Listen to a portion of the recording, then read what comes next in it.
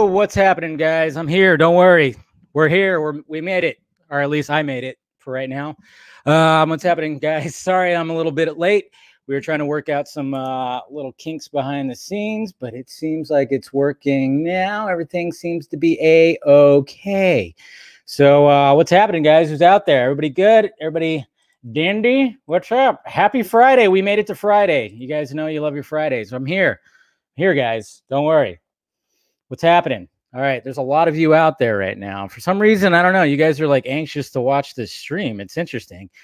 I mean, I didn't even announce who the guest is, and you guys are like going crazy. I mean, it could be just, you know, it could be Steven again or something like that. It could be just one of the regulars for all we know. I don't know. And you guys are, yeah, but you guys are lined up out the door almost. But anyways, guys, all right. So tonight is a special night, of course. Obviously, you guys saw this. What's going on, guys? What's going on, Jason, everybody?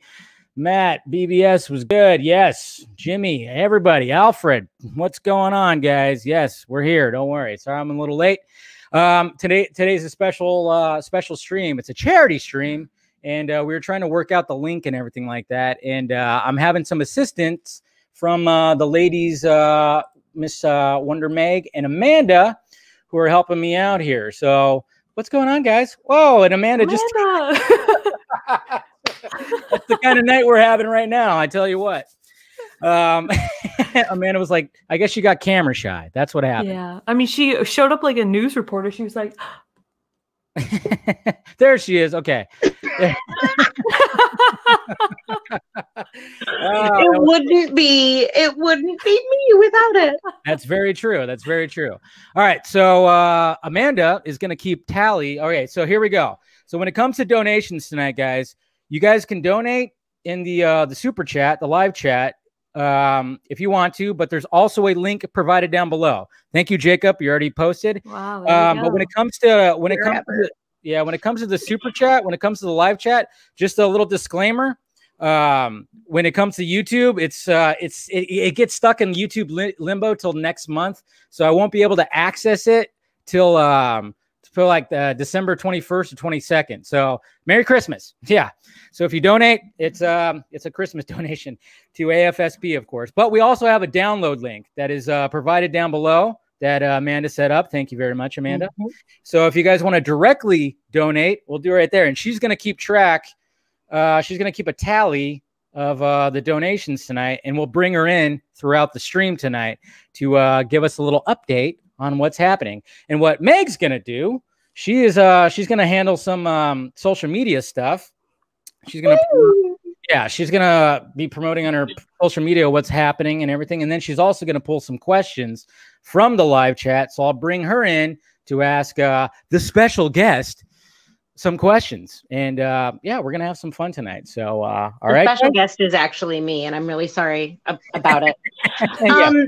Before I leave again, and so nice to see you all, I just wanted to say that the link has only actually worked for 5 minutes now because I'm a hot mess. Okay. But we've already raised $35. $35 right there.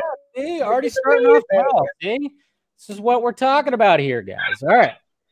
All right. Happy Friday. Happy Friday. All right. I'm going to go ahead and kick you guys out. And I'll see you guys soon. We'll bring you guys in a little bit, and yeah, we'll get some updates and stuff. So thanks, guys. You guys are awesome. You girls. Thank you. All right. Okay, guys. So obviously, come on, you guys kind of know what's going on here. I mean, do you guys have a little idea of who's going to be showing up right now? I think you do. But let me go ahead and set some things up here before I do. And hopefully you guys are having a good Friday. Like I said, it's a bourbon stream. What? No bourbon? Yeah, there's plenty of bourbon tonight. It wasn't going to be a vodka stream tonight. It was definitely going to be a bourbon stream. Oh, let me fix that right there. But of course, it's been a pretty exciting day. It's been a long week, and hopefully everybody's relaxed. Hopefully you got a nice little drink in your hand to make you feel toasty as join in the stream. All right. So is that the right link? That is the right link. And here we go. All right. So without further ado, guys, let me hold on a sec. Sorry. I'm just trying to update things here. All right, let me fix that. Okay, change. Hold on. It's happening. Don't worry. You know how it is. Okay, so change that. Okay, and then we're going to change that. You got to love it. Got to love it. All right. So here we go, guys. Let's bring in our featured guest, our special guest, Mr. Zack Snyder. What is happening, sir? Look at that. What is that? What are you drinking there? Some bourbon, some old poppy band. Yeah, it's tasty. This is the real deal. So. That's the real deal. I got the bullet. I got the bullet bourbon going on. Bullet's good. I got some bullet in there. Good. Yeah, it's delicious. Absolutely delicious. How are you tonight, sir? Doing good. I'm doing really good. Good. Relaxing, as you can see. Yeah, relaxing. You know what? I don't want to be the bearer of bad news, Zach, but one of your actors decided to post like an image or something. I don't know if they was supposed to do that, but what is this? Oh yeah, that's Look cool, at that. Man. Yeah, Ray. Yeah, that's a cyborg kind of like. Yeah, just looking at something, looking kind of angry, and then you got flash there. He's trying to figure some stuff out. Clearly, is that what's happening? He's got like he's using his like third eye to project a hologram, so we can figure some shit out. What's he looking at, though? I mean, I think I'm not 100% sure, but I think it's mother boxes. I'm pretty sure it is. I'm positive it is, actually. Okay, I was about to say, I was like, if you only think, I don't know. I was like, no, it is. Definitely 100% is. He's trying to explain to the team that there's an issue that we got to figure out. Yeah, those you damn can see flash, through the hologram there. He looks a little concerned himself. Yeah, but, well, it's funny because I saw on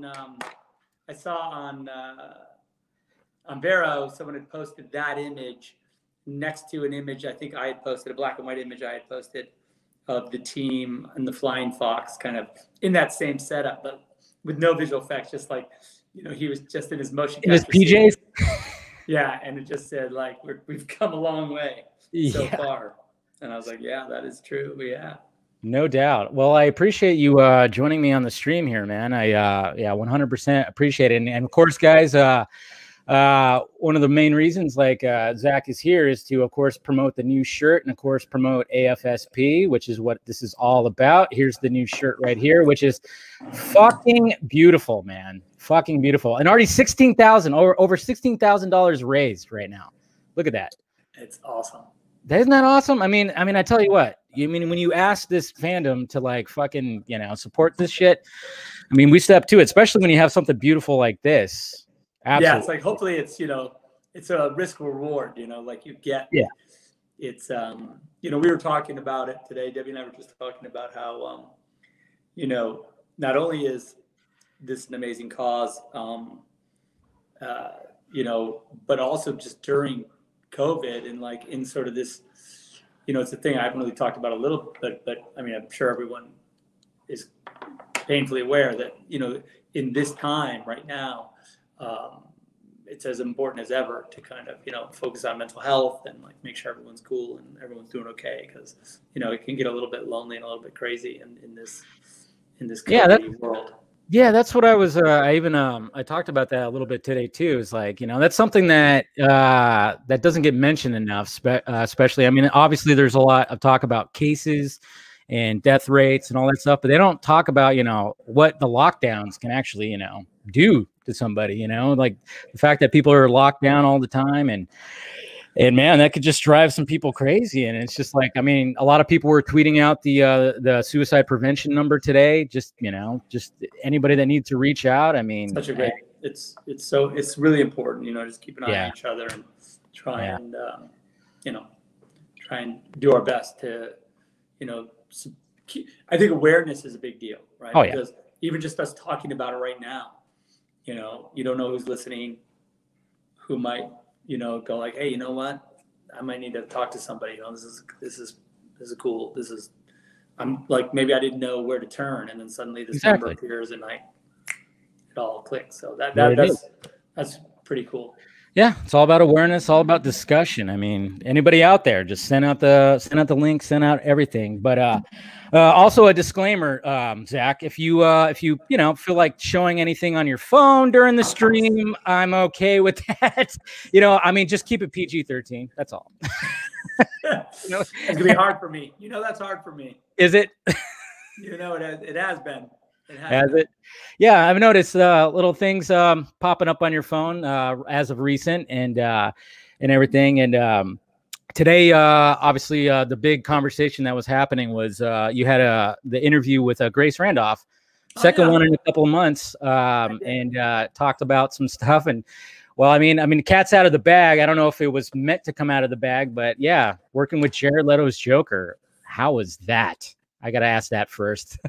I mean, listen, I feel like the sort of our DC universe now, the continuous DC universe, right? Which is sort of what I'm involved with. It kind of it has to do with from Man of Steel to BVS to Justice League, and with the continuing stories that kind of branch off from it. And I just feel like, and by the way, I'm a huge fan of the other Jokers out there. I love sort of the Joker as a character, and I'm excited and always interested in the other takes. You know what I mean? It's not I don't have, in a lot of ways, I always say that the thing about Justice League, or my Justice League, is that, it's a 3-year-old movie. Yeah. It's literally a like it's a story from 3 years ago. In a lot of ways, the DC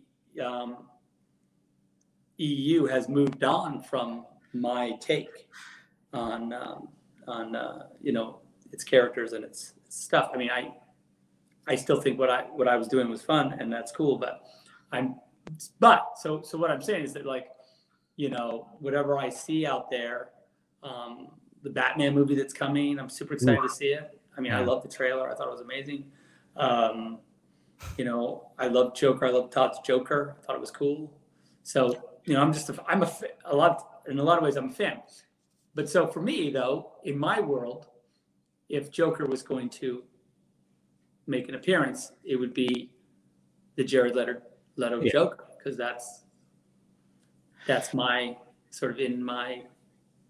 Oh yeah, I mean that's what's so great about these characters, and that's how they've lasted for over 80 plus years, is the fact that they just can be reinvented so many different ways. I mean, the fact, when people were craving like a new Superman, and you getting Man of Steel and kind of like showing like hey, I'm going to show him in this light right here, as well as like, and then taking that into BVS, where it's like, okay, well, what if Superman were to show up in our society as of now? How would people react? And I think that's why people were so drawn to like Man of Steel and BVS. That's certainly why I was. And I thought, what a perfect way to do a sequel, first off, with BVS. But I mean, when it came to Man of Steel, I had to actually ask, when Christopher Nolan, with the success of the Dark Knight trilogy, and Warner Brothers was like, hey, can you do that to Superman? And he was like, nah, but I know a guy who can. Was it kind of like that? Did he kind of refer you and was like, I know a guy that could do what I did to Superman? Yeah, it was 100%. He called me up and was like, would you be interested in Superman? And, just want to come over to the house and let's just talk about it. Yeah. And I went over there and I read the script, and then I went over and we just talked about what I thought Superman. He's a big Watchmen fan, so I think that it was kind of that movie for him. I think that made him think that I could probably do Man of Steel. Yeah. And then after we talked, he just was like, okay, that'd be, if you want to do it, it'd be fun to do it. And so that's kind of how it was, how it got created, how it was born anyway. But how it came to be. And I think what everybody loves about your version of it is I mean, Superman's got to be one of the hardest characters to like, portray, like put on the big screen, because I mean, it's fucking Superman. I mean, he could do whatever. I mean, the only thing that could stop him is a green rock, essentially, or a bald guy who likes to sell real estate. It's like that's the guy. I mean, of course, there's other villains in his world, but I mean, it's like, how do you deconstruct that character? And I think that's what I mean. I remember when I watched Man of Steel, and the Krypton scene is just absolutely phenomenal. I mean, Russell Crowe and Michael Shannon, everybody, that whole scene is truly like a masterful. But then it's like when you see the ship like headed towards Earth, and it's like, okay, we're gonna get that like what we got before. We're gonna see Superman grow up and blah, blah. But once it like crashed and it just went to like, oh, there's a boat, and now Clark is there. What the fuck? I mean, it was like it was refreshing to me. It was very refreshing, because it was like, oh, we're not gonna do that stuff, and he's just gonna go back to it and flash back to certain things. And I thought that was the way you guys constructed the story. Fantastic, absolutely fantastic. And I think the cool thing about it for me was like, it kind of got us, down the road a little bit quicker. We were into it. We were into like a grown Superman adventure pretty quick, in the movie. It wasn't like we had to wait for him to grow up and push the bus out of the water and, have people think he was Jesus or whatever. But we, you know what I mean? Like, and then, he didn't have to get lectured by his dad. You gotta hide that, son. Hide that, son. Yeah. Yeah. And then what, when it came, bad Kevin Costner right there. I thought it was great. I mean, I was like, damn, am I interviewing Kevin Costner all of a sudden? Yeah, that was great. I was going to start asking you Robin Hood questions. Gotta keep that part of your side, your side hidden. Dude, oh man, I tell you, what's seen in Man of Steel that always like chokes me up is when little Clark is like, "Can I just be your son?" And he goes, "You are my son." And then he like hugs him. The lump just starts growing in the throat every time. Me too. I by the way, that's one of my favorite bits in the movie well. It's really a great line. And David Goyer, like, in that scene was, right on the page, just like that. Amazing. So really kudos to him for cracking that. Yeah, just the way Kevin like pulls him in too, and the way he says it with like a little crack in his voice too. Yeah. So then when it came to doing a sequel for it, from what I've heard, like you basically kind of pitched the idea, like who's going to be the villain, and like you were like, well, what about Batman? Kind of thing. Was that how it went, or? Yeah, I mean, yes, to some extent, that's how it went. We had it was one of those things that I think we talked about in the early days. We said like, oh, maybe at the end of the movie, or the end of the second movie, Batman like somehow comes on the radar, or I don't know. Like we had kind of like as like a cliffhanger, Batman shows up, right? Yeah. And I was like, but once we said it out loud, once he started to talk about it, I said, we were kind of like, Batman's kind of the better idea. Like it's kind of whatever else we do now will be like, we'll just be going, yeah, we're just working to get to Batman now, right? So it just seemed like let's just do it. Let's just do that. Let's bring him. Let's just fucking do it. I mean, why not? I mean, that we've never seen them both on the big screen. I mean, that's what was so exciting about when it was announced. I mean, and talk about, when it came to you and your Comic-Con announcements, those Hall H's that you guys had, holy shit. I mean, I wish I attended them, but even like just watching like little videos, the way, especially how you announced BVS with Harry Lennox reading that Dark Knight Returns line. My God, that was a thing of beauty. Like how prepped was that for that? Was that just like, hey, I want you to read this, and he did, and that was it, or was it prepped like a couple of days? No, it was a couple of days. I mean, I had the idea. Yeah. And I asked Harry to do it because he's so Shakespearean, and his he's got that voice that just crushes you. And so I said, hey, would you do this? And he was like, absolutely. He's one of those actors, not only who is a genius actor, but an amazing guy. You know, just a great guy. He's been there from. There's never been a time when I haven't said, "Hey, Harry, could you help me out?" And he's always just like, "Yeah, you tell me what to do." And yeah, so that's just an amazing. Seems like relationship. Yeah. He's great. Very easy-going. Okay, we're gonna do a little fan question. I think I didn't finish your first, the Jared Leto. Question. Yeah, by all means. Well, I just want to say that, so I got in my head that I could do this. I really wanted. I had this idea for a scene, and I had an idea. I had a version of this scene that I had written maybe 3 years ago, slightly different, but very similar. But then, for whatever reason, for a multitude of reasons, I didn't have to name them. Fine. Yeah, but then I was talking to Debbie, and we were talking about it. And I said, I had this. Do you think it would be am I crazy? Should I just call him? Should I just cold call him and just say, hey?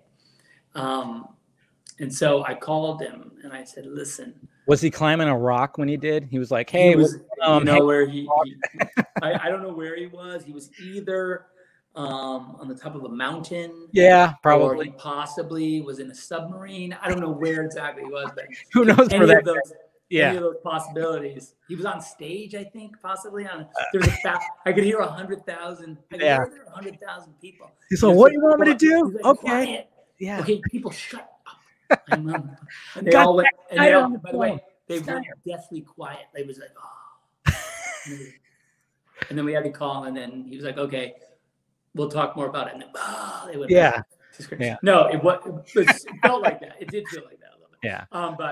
But it was this kind of it was a cool conversation, because when I pitched him the idea, he I feel like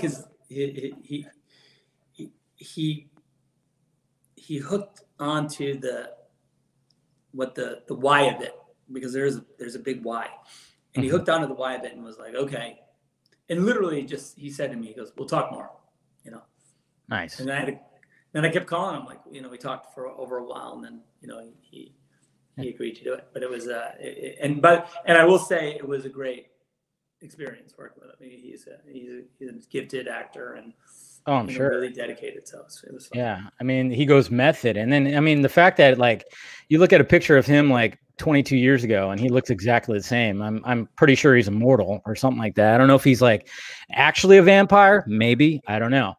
But I was actually going to ask, was he when it came to the initial Justice League principal photography, was he part of that? Was he incorporated with that, or no? No, it wasn't. There was a few things that I had thought about doing, that I had thought about grabbing in post. There was a number of things I had drawn. A couple of them I still wasn't able to do, but it's fine. I'm completely satisfied. But this was one of the things that in the years since I've kind of boiled on and kind of said, this would be a cool thing to do, but I'll be honest, I never thought the opportunity would come. I really, and thanks to the fans, of course, and this whole journey, it's happened, which is insane. I know. We were paying attention to his Instagram. We're like, oh my God, he shaved his beard. Something happened. Something like that. Us fans, we're looking for every. Someone said they saw Joe Manganiello. Yes, with crazy hair. Yeah, what's up with that? Something. Hey, it's fine. Hey, sometimes Deathstroke, he wants to bleach his hair and shave his back. Joe just wanted a mohawk. Maybe that could be it. It could be for Magic Mike 3, guys. That's what it could have been. Cool. Yeah. It's like Magic Mike 3. Yes. Directed by Zack Snyder. It's it's Magic Mike after, in a post-apocalyptic Magic Mike. Yes. After an invasion from some god from another world that's apocalyptic. But still loves an all-male review. Exactly. I mean, I can't wait to see that scene. I mean, Jesus Christ, that's going to be, you know, I mean, Joe Manganiello, he's got some moves. But I'm going to bring in Wonder Meg here. What is up, Wonder Meg? Hi. He's going to bring up a fan question. Obviously, you know, you guys have talked before. I think you guys are familiar with each other. Of course. A few times, yeah. Yeah. Every now and then. Yeah. Thank you for joining us, Meg. What question did you pull from the audience out there? Okay, so I'm gonna butcher this name, but Amberish says, "Love you, Zach. Happy Diwali from India to all. I'm really excited for Army of the Dead. Can you please tell us an exclusive bit about it?" Oh, exclusive. Oh, you know what? Hey, Zach, just to let you know, I got some drops, and one of them is a little superhero I made called Exclusivo. So there you go. I'm just letting you know. Oh, that's cool. Yeah. I got a couple for you too. You know, I got one like you breaking a neck. Yeah. And then anytime that I'm like laying the facts down, I always have this one. Fucking hard fact. So you know. But anyways, go ahead. Sorry. Yeah. Let's see. What can I tell you about Army of the Dead? You know, I could tell you that we talked a little bit about it today that our, 90% of our zombies are completely practical, you know, and that the sort of zombie war, the action sequences and the fighting, my longtime collaborator and friend, Damon Caro, and I worked hard to create some like insane zombie mayhem on an epic level, you know, with a little splash of Vegas just to make it crazy. Just a little like, some pompadours or whatever. The thing about the movie I think that's really going to be exciting for people, and it's just like the tone. You know, I'm obsessed with like the tone of that kind of tone where the movie has fun. I always say this: it has fun, but it doesn't make fun, right?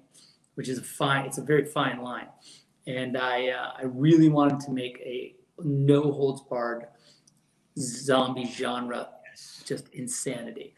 And I think that the guy, my cohorts over at Netflix really strapped in and went for a ride with me, and it was fun. And then we really did have a great time. And the movie was so much fun to make. And I think that, and Shay Hatton, who wrote the script with me, is a genius, and I love him.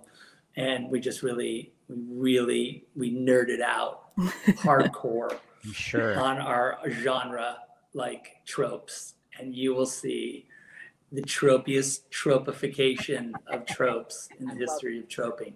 I love it. Oh, you heard it here first. All right. Well, thank you, Meg. We'll get back to you in a little bit for another fan question. Appreciate it. One of the things I actually wanted to talk about, because I'm a diehard Batman fan. I got my Jim Lee picture right here. I got a guy right there. We've actually, we've talked about that a little bit. I think during the Snyder Con thing that happened in Pasadena last year. One of the things I asked you, and obviously we got a good shot of like you laughing about it. I was like, when casting for Batman, I asked you, I'm like, did you just have like, instead of just having like everybody's like pictures of actors on the wall, did you have like half their face covered and it was just straight up chins all over the place? You had to like find the good chin. Didn't I talk about this? Yeah, a little bit. Because I talked about well, one thing that's cool is like when I did Ben's. So I printed Ben's face on a piece of normal paper, not even photo paper, Yeah. And I took my markers to it and I put the cowl on him. And then I flipped it. Actually, it's a really cool image. When you flipped it over, it had bleeded through. So it was a really cool, it was like a really cool Batman because it was like the negative space where the mouth was. But it was like all this, because I had done I'd really markered it well, like with the shading and everything. So that's awesome. But when you looked at it, It was The perfect. guy has got a chin, you know. Jesus so Christ. I know. it's ridiculous. I'm blessed with the little dimple chin myself, but I'm jealous of that. I mean, one of these, Yeah, I gotta bet. we all got the dimples going on right there. I mean, it helps. It definitely helps. So one of the things I'm gonna have to, like, I've always wanted to ask a director who directed a Batman movie. I mean, first off, when it came to designing the suit, I mean, obviously relied heavily on the Dark Knight Returns suit, which was great. I mean, I think it's the best. The best. I mean, Affleck is the best cinematic Batman in my eyes right now. I mean, nothing against anyone else. I love all the Batmans, but I mean, there's just something about Ben's presence. He's just a fucking brick shithouse of a dude. You know, and that, you know, for me, Batman, one of the things that I loved about Dark Knight Returns, and the thing that I really, you know, just captured my imagination. And look, you know, it's exactly as you say, the Batman, they all bring a different, everyone brings a different aspect to it. And that's why it's an amazing character, you know. It's like American Shakespeare, you know, like this having this character that like can be played over and over in different takes and different shapes, but you know, with this weird similar mythology, and it's just really, I think it's really cool. But for me, the thing about Dark Knight Returns when I read it was, you know, just the sheer like kind of size of the man, you know, and just this kind of, you know, he's grumpy. He's grumpy. He's a brawler, you know. Yeah.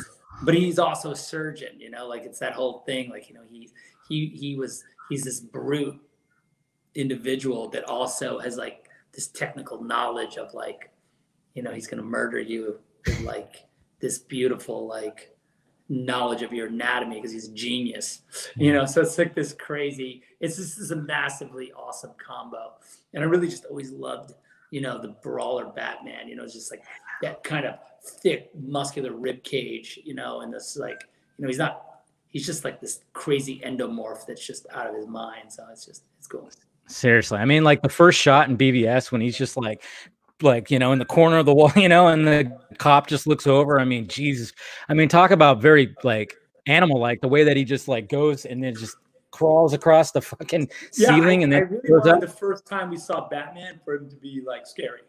Yes. I thought I really had this in my mind. I wanted the reveal of Batman to be the reveal. The idea was that I wanted him to be seen the way, us to see him the way sort of society saw him, and the way sort of law enforcement in general saw him. Yeah. And, you know, it was only after we had to get back to the Batcave and talk to Alfred that we understand like his tenuous relationship with what he was doing as a vigilante. Yeah. You know, they're like, you know, he says like, we're criminals, Alfred. We've always been criminals. Like that was the best line. I mean, that was like when Alfred like puts the paper down and says new rules. I mean, that right there explained like everything. It was like Alfred's going, what the fuck you doing? Essentially going like, what are you're branding guys now? What the shit? Like, have you lost it? I mean, right there, when anytime there's a discussion about, you know, what people feel about Batman, it's like it's right there with that first line from Alfred dropping the paper is like new rules. I mean, it's just, and then the way that Bruce explains it of like, you know, we've always been criminals. It's like, yeah, it's just a 20-year-old Batman. It's not fucking 2 years, 3 years in. It's not that bad. Yeah, and he has that whole thing about like, you know, 20 years in Gotham. Oh, we know that had to be some of the best acting from Affleck. I'm sorry, that scene right there, just gorgeous. The way that the raw like emotion, you know, the way that Ben like put into that, like, I mean, I remember when that clip like came out online, I was like floored. I'm like, all right, he's the best Batman right there. That was it right there. Well, that's cool. I'm glad you think that. I mean, I'm slightly partial to him too. Yeah, I think you're biased. Yeah, a little bit. But I have to ask, because I've been always wanting to ask a director who's directed a Batman movie, did you ever consider when the standard suit, I mean, obviously with the mech suit, there was the white eyes, but did you ever consider it for the standard suit? You know, it part of the reason I did the mech suit was for the white eyes. Yes. But I have drawn a bunch of drawings, you know, where Batman's like looking down from like a fire escape or something, you know, and he's kind of hunched over that, and he's kind of dark in the front, that he has the white eyes. But I just didn't know how to do it where it wouldn't be. This is the truth. Okay. The truth is that, you know, actors do so much through the eyes, and the eyes is really like, oh yeah, like, just ask Tom Hardy. Tom Hardy acts through his eyes like crazy. That's their biggest tool. And I just think to take it away from them is you can do it momentarily, but I don't think you can do it for the whole thing. I think that'd be hard. Yeah. But okay, so now I gotta ask, when it comes to the black eye makeup. Oh yeah. No. I mean, that's always been a thing. I love the black eye makeup, and I love to talk about it. What's your like, what's funny is I know how, because I do a character called Casual Batman. Okay, so basically it's a t-shirt and me, but I do the black makeup, and when I'm done doing like a video or a live stream where I'm that character, I take off that mask. That shit is, I mean, it's a pain in the ass. I gotta it's running down my face and everything like that. But it's just like what I always wonder is like how it's never really like fully addressed in the movies. Like, I mean, for instance, Batman Returns.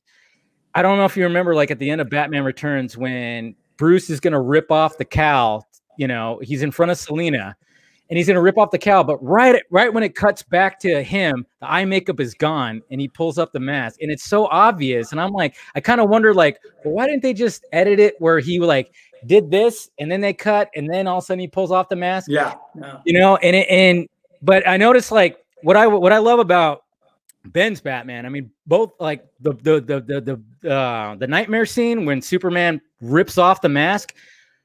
That's like, I mean, the way that Ben just whips his hair back and it's all nice and just woo. I mean, you put some sexy music to that. I mean, it's slow motion. I mean, I'm not gonna lie. I saw an edit where somebody put like George Michael's like, "I'm never gonna dance again," and that saxophone. They put it to that. I'm like, it works, but it does. By the way.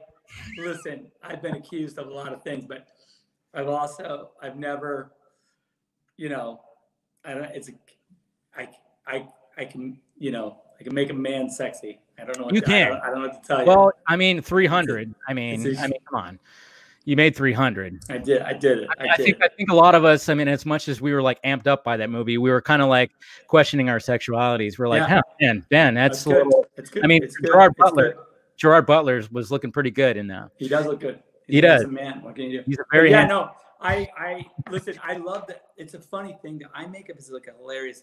It's literally a conceit of the character, right? Yeah. It's I kind of love that Pattinson shot where his eyes were dark, and I was like, oh, yes, cool. They're finally like. It seems like Matt Reeves is addressing. I love it because it's deconstructed. You know, like it literally is like this. It's cool. I thought it was cool. But anyway, but yes, I do think it's a conceit of the character where you just have to accept that when the cowl's on, you don't listen. I don't know. Even in the costume tests, we would do the cowl without the eye makeup. It just doesn't work. It's horrible. Yeah. Like you look at it and you're like, what's wrong with it? This is a disaster. And then they're like, okay. And they're like, Zach, wait 1 second. What do you think? And I'm like, oh my God, you fixed it. What did you do? And they're like, oh, we put a little black eye makeup around. I'm like, okay, well. Yeah, I'm kind of curious, like how, I mean, I mean, that was one of the things that stood out for me with that Matt Reeves trailer was the fact that I'm like, wow, they're addressing the eye makeup? Are they actually going to do that? Yeah, I know. I mean, talk about, I mean, we talked about it when you came on the Real in Motion and we were talking about the trailer for the Batman for DC Fandom. I mean, it was almost like, I mean, how do you reinvent Batman again? And when you have like the success of Ben's Batman, and then of course Christopher Nolan's Batman, and it was like Matt Reeves was like, here, hold my beer, you know, or hold my scotch. He seems like he'd be a scotch drinker in my. I don't know. I'll ask him. Yeah, you should ask him. Like, what's his drink of choice? What's your beverage, bro? Tell me what your beverage is. What's your beverage choice? But speaking of Batman, I actually have a fan video question for you. Okay, Darren, and we're gonna play it right now. The fan video. Hey, what's up, Zach? I just wanted to say, for one, thank you for remaining a humble person and very down to earth, especially with all the negativity that has came your way in the last few years. And also, the day that your version of Justice League was announced was the same day as my father's funeral.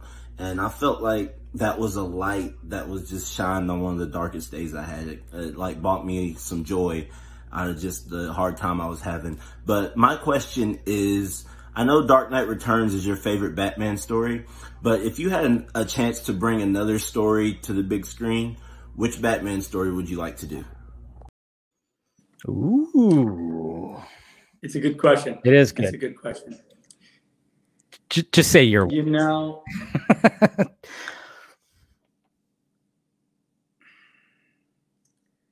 we talked about Death in the Family the other day. Yeah.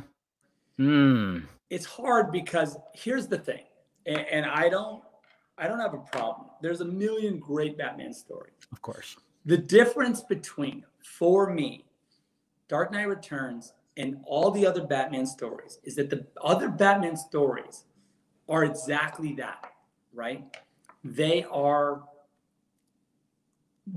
like, I would say, they are a continuation of that mythology and sort of taking that character and putting him on into other adventures and or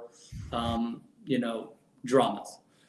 The difference is Dark Knight Returns is that it takes the character and takes it apart 100% and like says, literally examines the why of every aspect of the character. Like, why this, why that, why a millionaire, why a brute, why a, what relationship with the police, all those things. And so that's why for me, it's like, it's the ultimate story because and even it brings Superman in the end, it brings Superman in to say like, what is your place in the world? Like, what is your place as a human being? So, I mean, but you know what?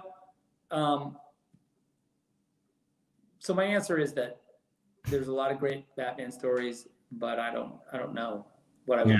I need to think about it more. I've never really thought of. I got to be honest. I've never really thought about it to think about like, okay, I've stolen a lot of elements from other comic books. I'm not going to say, but Scott Snyder's a big inspiration for us. Yeah, he's a good writer and a lot of great work. Like, honestly, and so, yeah. Yeah, Scott Snyder. I think a couple of years ago, when they did the whole like DC Rebirth comic books, he did All-Star Batman, and he had the first story that he did was basically it was like a road trip. It was a road trip story with Harvey Dent and Batman. He was, Batman was taking him somewhere, and all these villains were trying to get to him, and it was absolutely fantastic. I mean, there was like this whole backstory. And it was basically like what they did with Logan, like Wolverine, the last one. It was basically like that, almost like that. Yeah. But it was a Batman story and Two-Face, and it really just like I was like, I want to see this adapted. Cool. I mean, it was really a good story. Scott's good. Scott's really, really, really good, and everything. But and another thing too, like bringing up like BVS.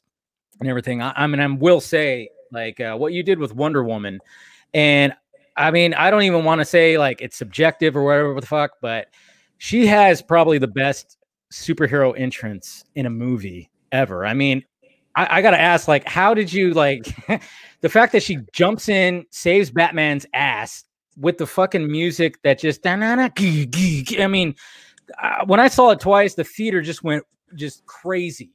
Just went crazy. And even thinking about it right now, I got goosebumps. Like, how did that whole scene, come about? Well, I mean, I drew that scene, and I really had this, and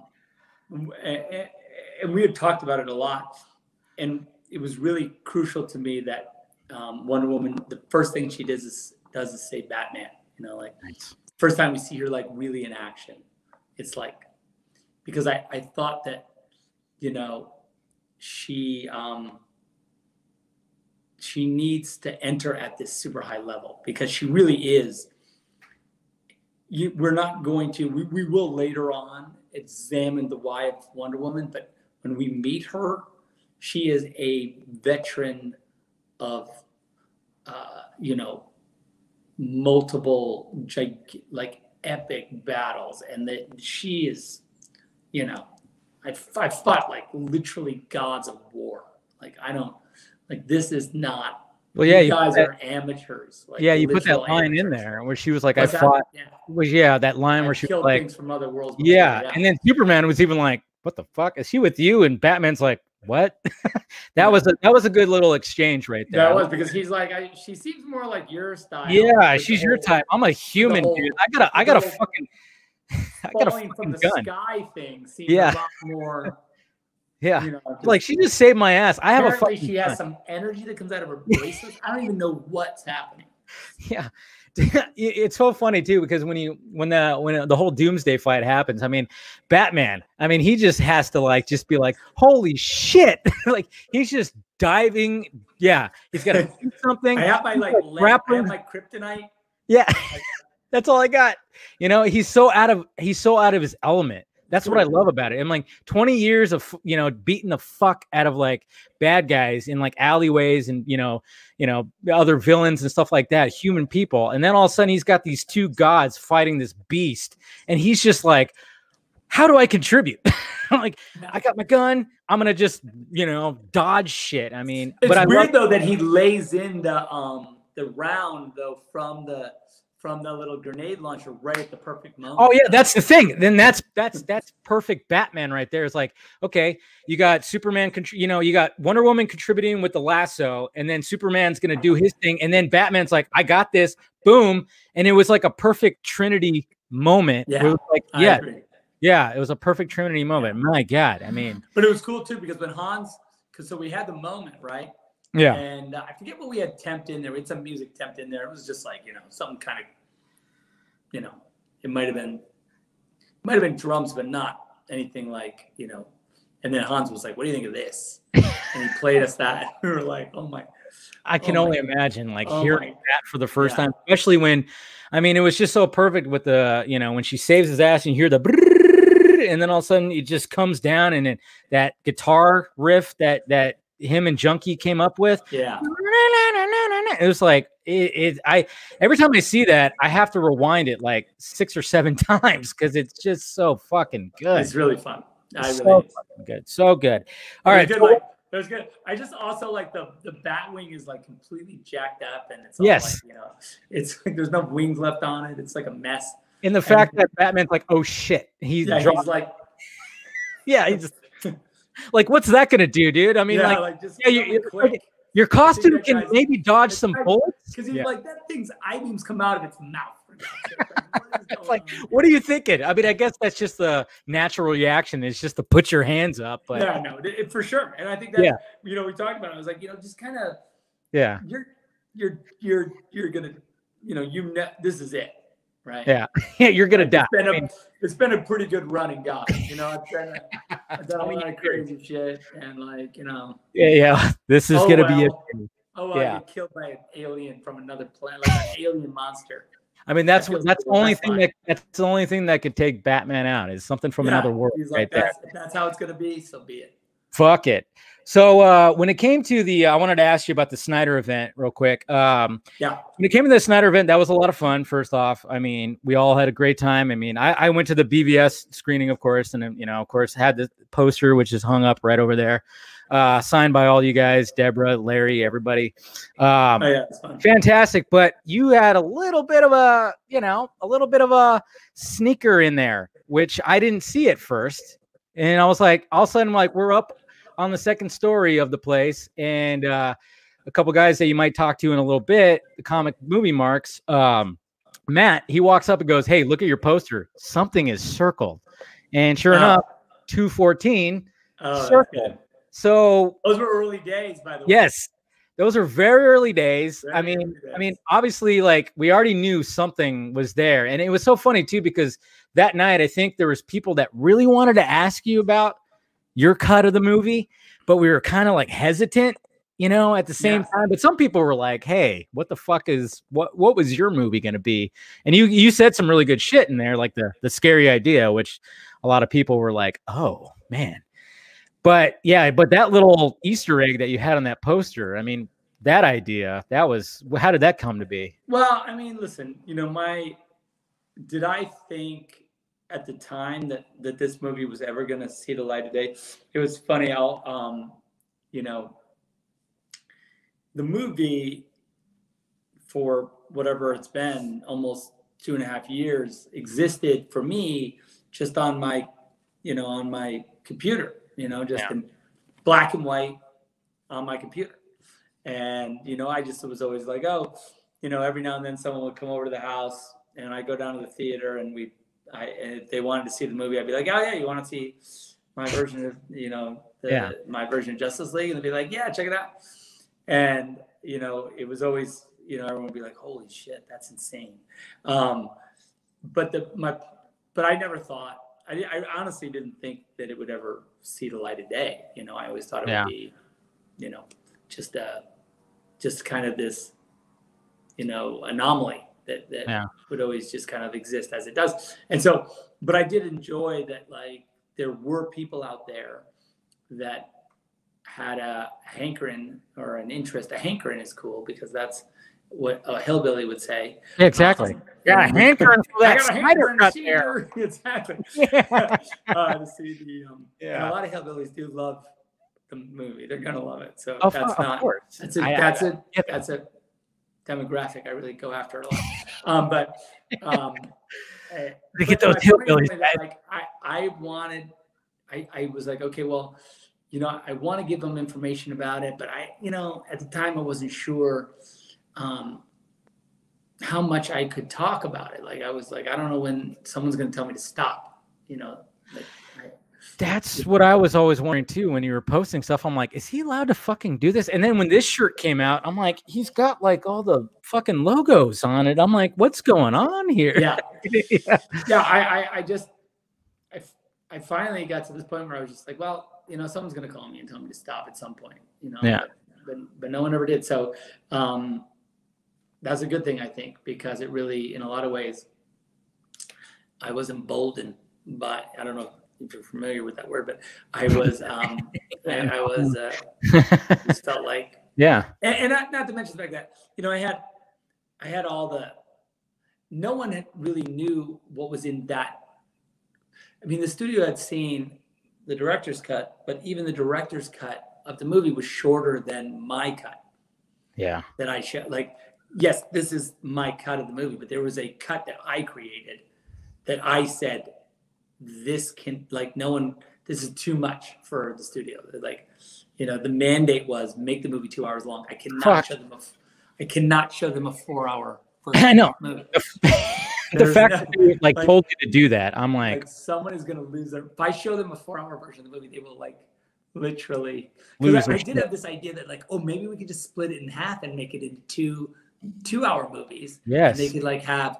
My first idea was you show 2 hours, and then there's maybe a month, and then the next 2 hours come out. That was one of my ideas.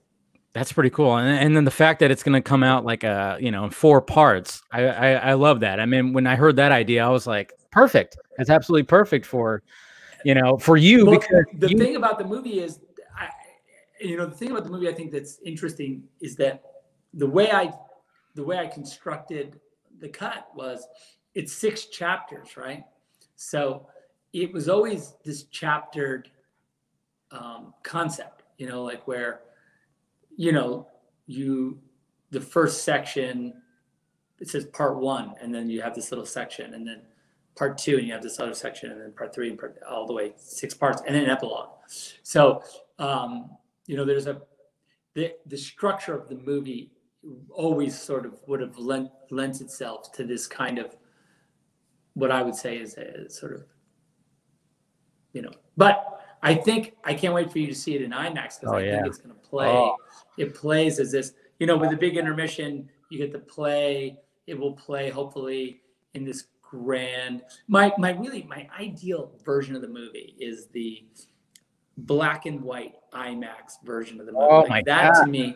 That to me is the most fan centric, most pure, most Justice League experience, because it's it's the entire, like, I don't know, because that's like that's how I, like I said, that's how I lived with the movie for 2 years in black and white, and so just like I mean, I love the color version of the movie, and that's what there's something about black and white. There's something about you're gonna get.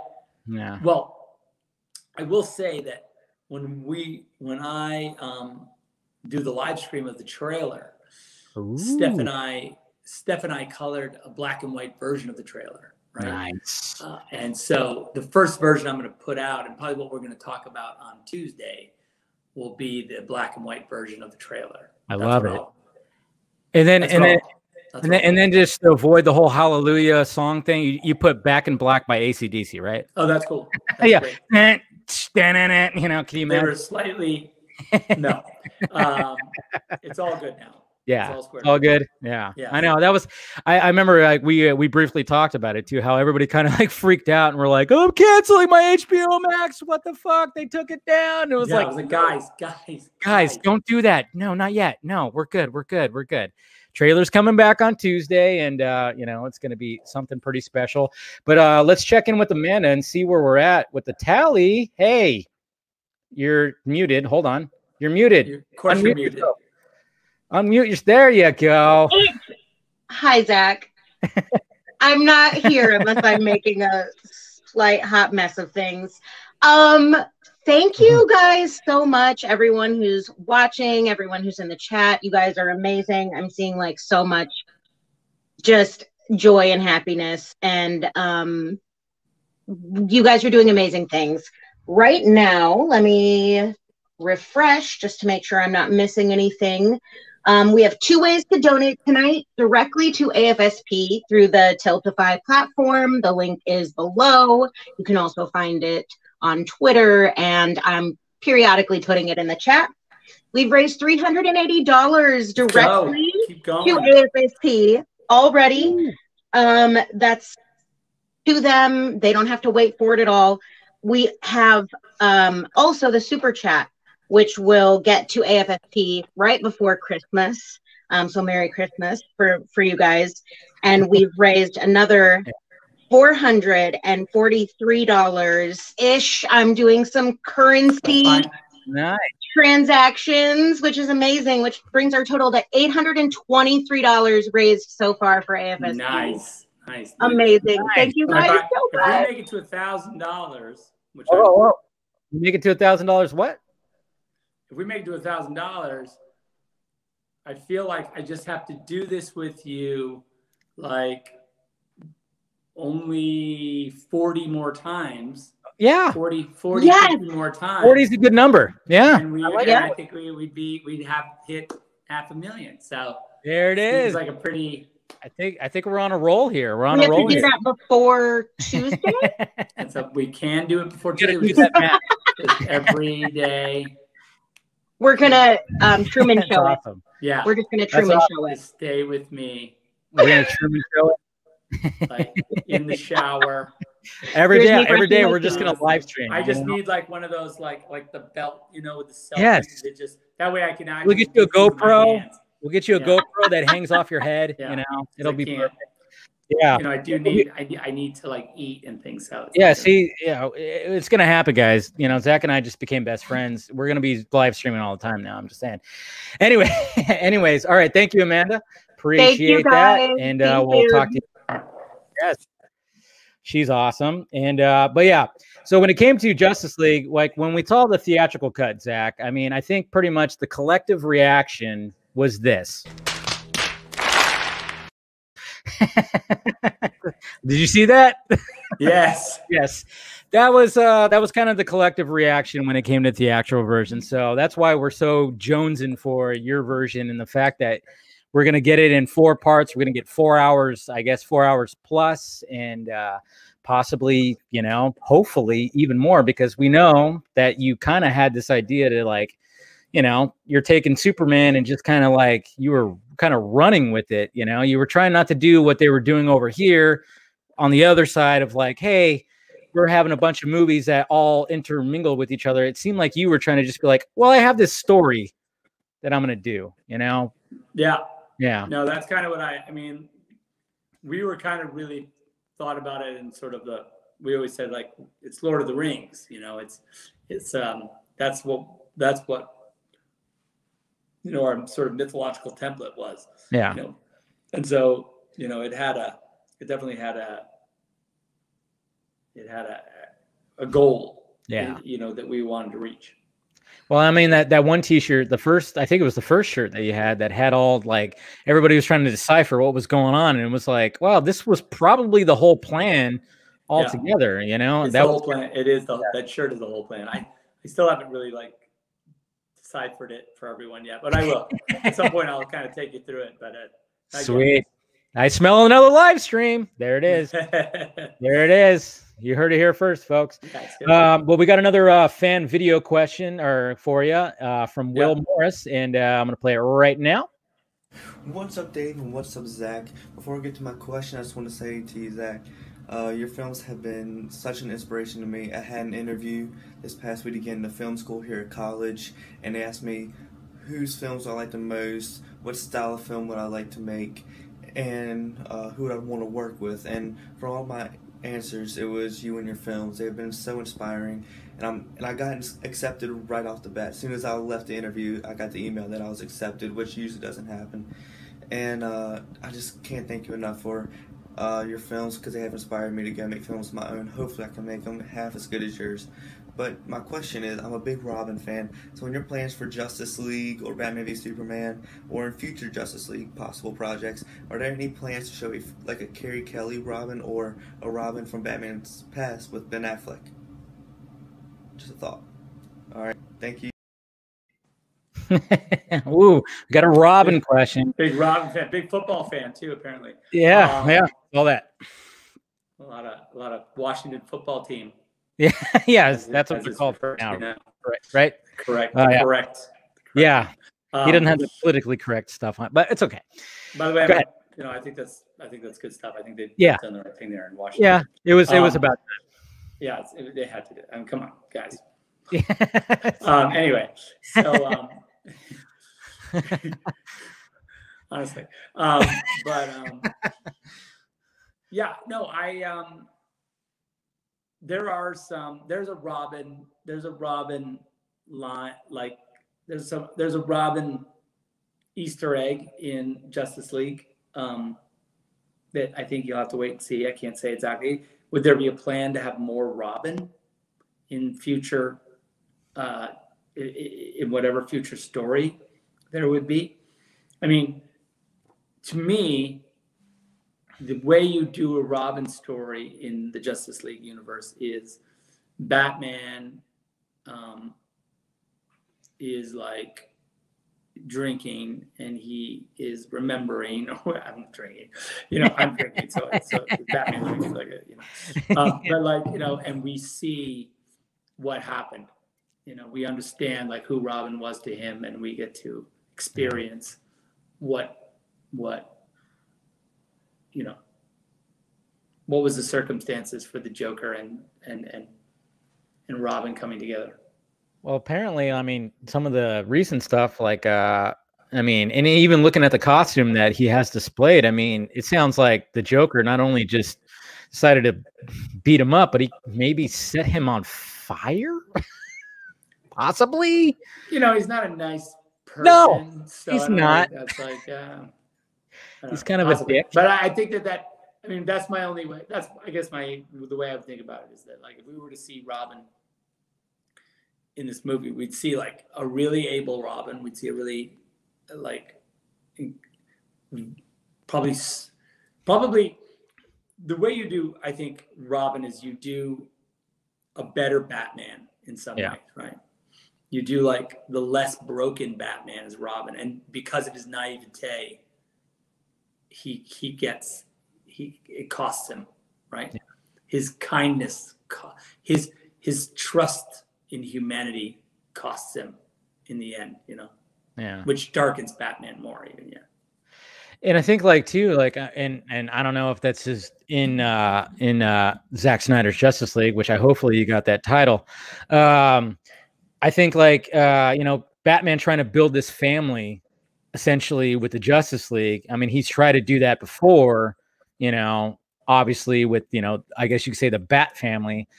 But, you know, I mean, obviously you could see some probably like, he's probably got some trust issues, some like insecurities about it.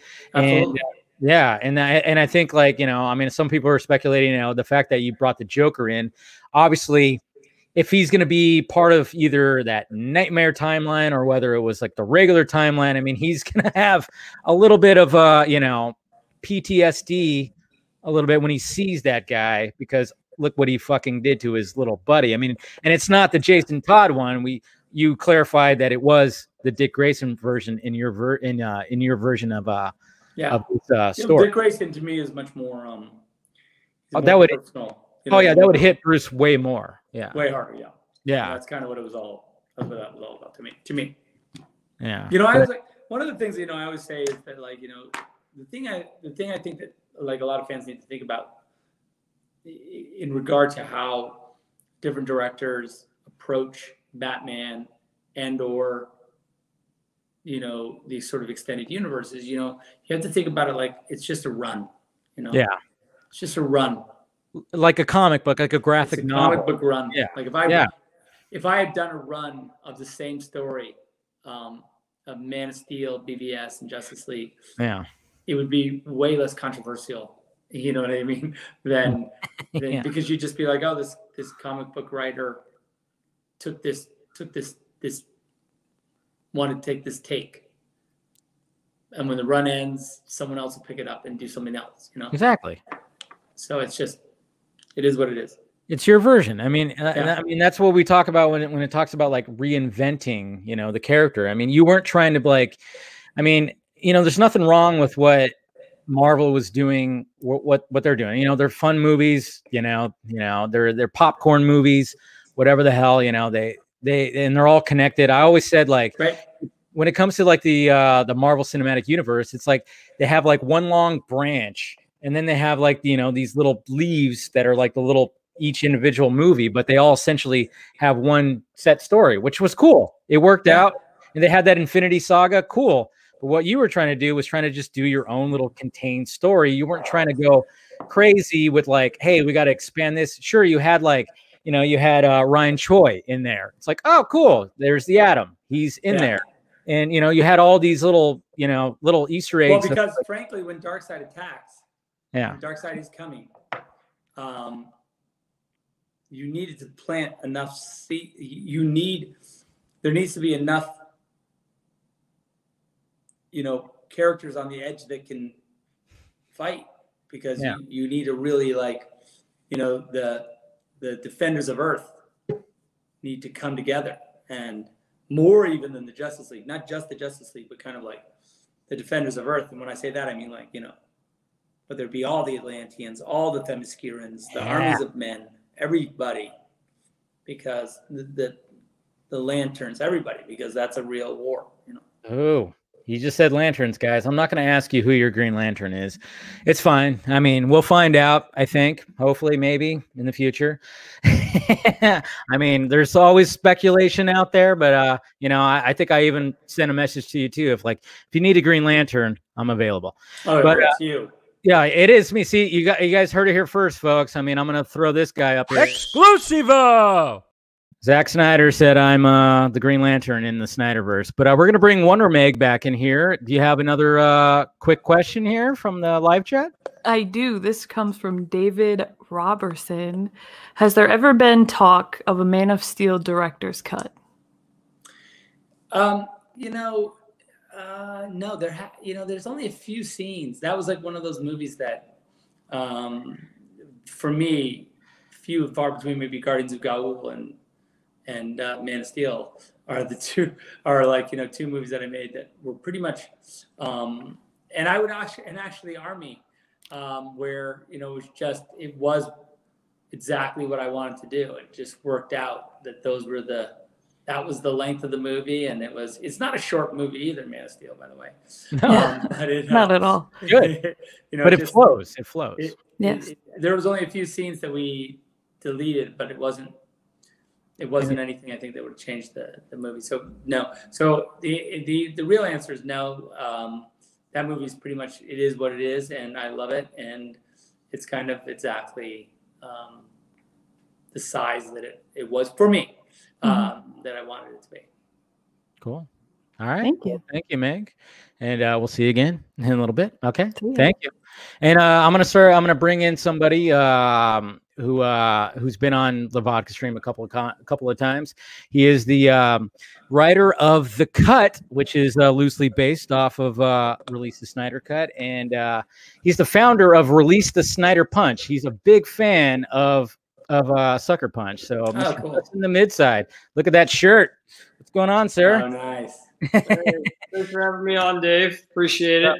No problem. Zach. Hey, brother. What's going on, man? You have anything to say, Dave, or is it just to me? I know. Yeah, the floor is yours. And then of course we're also going to bring on Mr. Chris Wong Swenson too. Hey, Chris. Yeah. Hey, Chris. Familiar with. So go ahead, guys.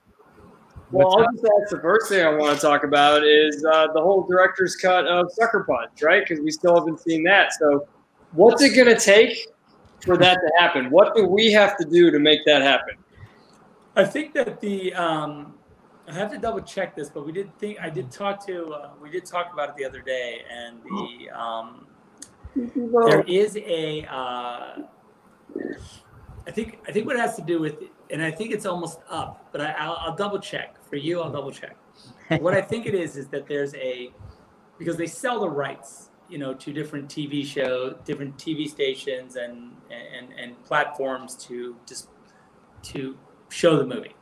And I think that there's a conflict if we generate another version of the movie while that version of the movie has been sold, that there creates a conflict because it's like, oh, we don't have that material now because I'm not 100% sure how it works, but there is something. But there's like an amount of time that they have access to that before, and that it's at some point that time ends, and then it's like it would be a viable thing for us now to take it back and fix it. So time, basically, a matter of time. Okay. So I will look into that and find out when that is. Sweet. Okay. Yeah. The other thing I wanted to say, just based on what you said earlier, was when you were talking about the why of Dark Knight Returns, and that's why you like that graphic novel so much. That is what I love about your movies. What you bring that I think is missing from a lot of movies nowadays is the why to movies. I mean, Man of Steel in specific. I'm not a comic book guy, right? Like, I'm a Snyder fan. Like, I saw 300 and I was blown away, and I've been a fan of you ever since. And then you brought me into the comic book world exactly because of the why of Superman. Whenever I saw Superman growing up, it never made sense to me because I never knew why he did the things he did. But you even explained right down to the costume. I was like, okay, now I get why this dude wears the costume. And so that's what I've always appreciated about your art. So that really stood out to me. Oh, that's cool. I appreciate that. I mean, for us, it was a deep dive that we wanted to take into kind of trying to figure out how to make all the sort of the mythological symbolism of Superman make sense within the context of our world. And then, like, to be able to find his sort of mythological image and make that. Sorry, that's my door open. Find his sort of mythological elevator, image menswear, and make that like tangible on Earth and real. That was a thing that we really endeavored to kind of make you. One of the things I always said about Man of Steel is that I wanted to make sure that the movie was kind of reflected this notion that if Superman was real, like, what would the reaction of the world be to him? Not what would he do in the world, but what would the world do to him? Because it's an interesting parallel. It's not just like, oh, look, there's a miracle man, like everything's going to continue. The reality is, if Superman showed up tomorrow, it would change the world, So you got to put it in that context. So. Yeah, sure. You said that with before BVS, where you said that if he saved a cat from a tree nowadays, people would even have a problem with that. And I think that's one of the best things you said, because that nails it exactly. Yeah, like there'd be some issue. Yeah. Maybe the cat wanted to be there. What are you talking about? Our society's so perfect. Geez, look at the election. My God. Yeah, that's true. You nailed it. Well, and when we're talking about all this stuff, I'm going to ask, I guess it's kind of controversial because it deals with all of this stuff. What's the deal with, well, it's not that. What's the deal with the Fountainhead? Is it, I've heard it's going to be a series, it's going to be a movie. Is it going to happen at all? The honest answer is I don't know. Oh. That is literally the honest answer. I don't know what's going to happen. I'm a fan. I've written a freaking 700-page like miniseries. So I did spend a little time. It wasn't a thing that happened overnight. So yeah, it'd be great. I don't feel like you can have Trump and Fountainhead in the same political sphere, but maybe in the future things will change and the sort of attitudes will change and people won't be so like on edge about ideas, and we can we'll see. But right now I don't know. Well, can I ask you about the 700 pages? Can I ask you, besides obviously the opening with Rourke standing on the cliff naked and laughing and everything, what do you think are the most iconic images that you wanted to bring to the screen for Fountainhead? Well, it's every page. I mean, I think that for me, there's just the struggle is so fun to kind of dig into. I think people tend to you need to keep that in a mythological sort of realm in order to let it be mythological. As soon as you try to sort of think about it in practical terms, sure, you can spin yourself out with it, but I think if you keep it in mythological terms, it's really fun and there's a lot of great lessons. So yeah, it's good. It's good. There it is. What's that? Whoa, hold on. First, I wanted to show there's the cover of Justin's book right here that's supposed to be out on Tuesday. So yeah, go ahead and check out Justin's book.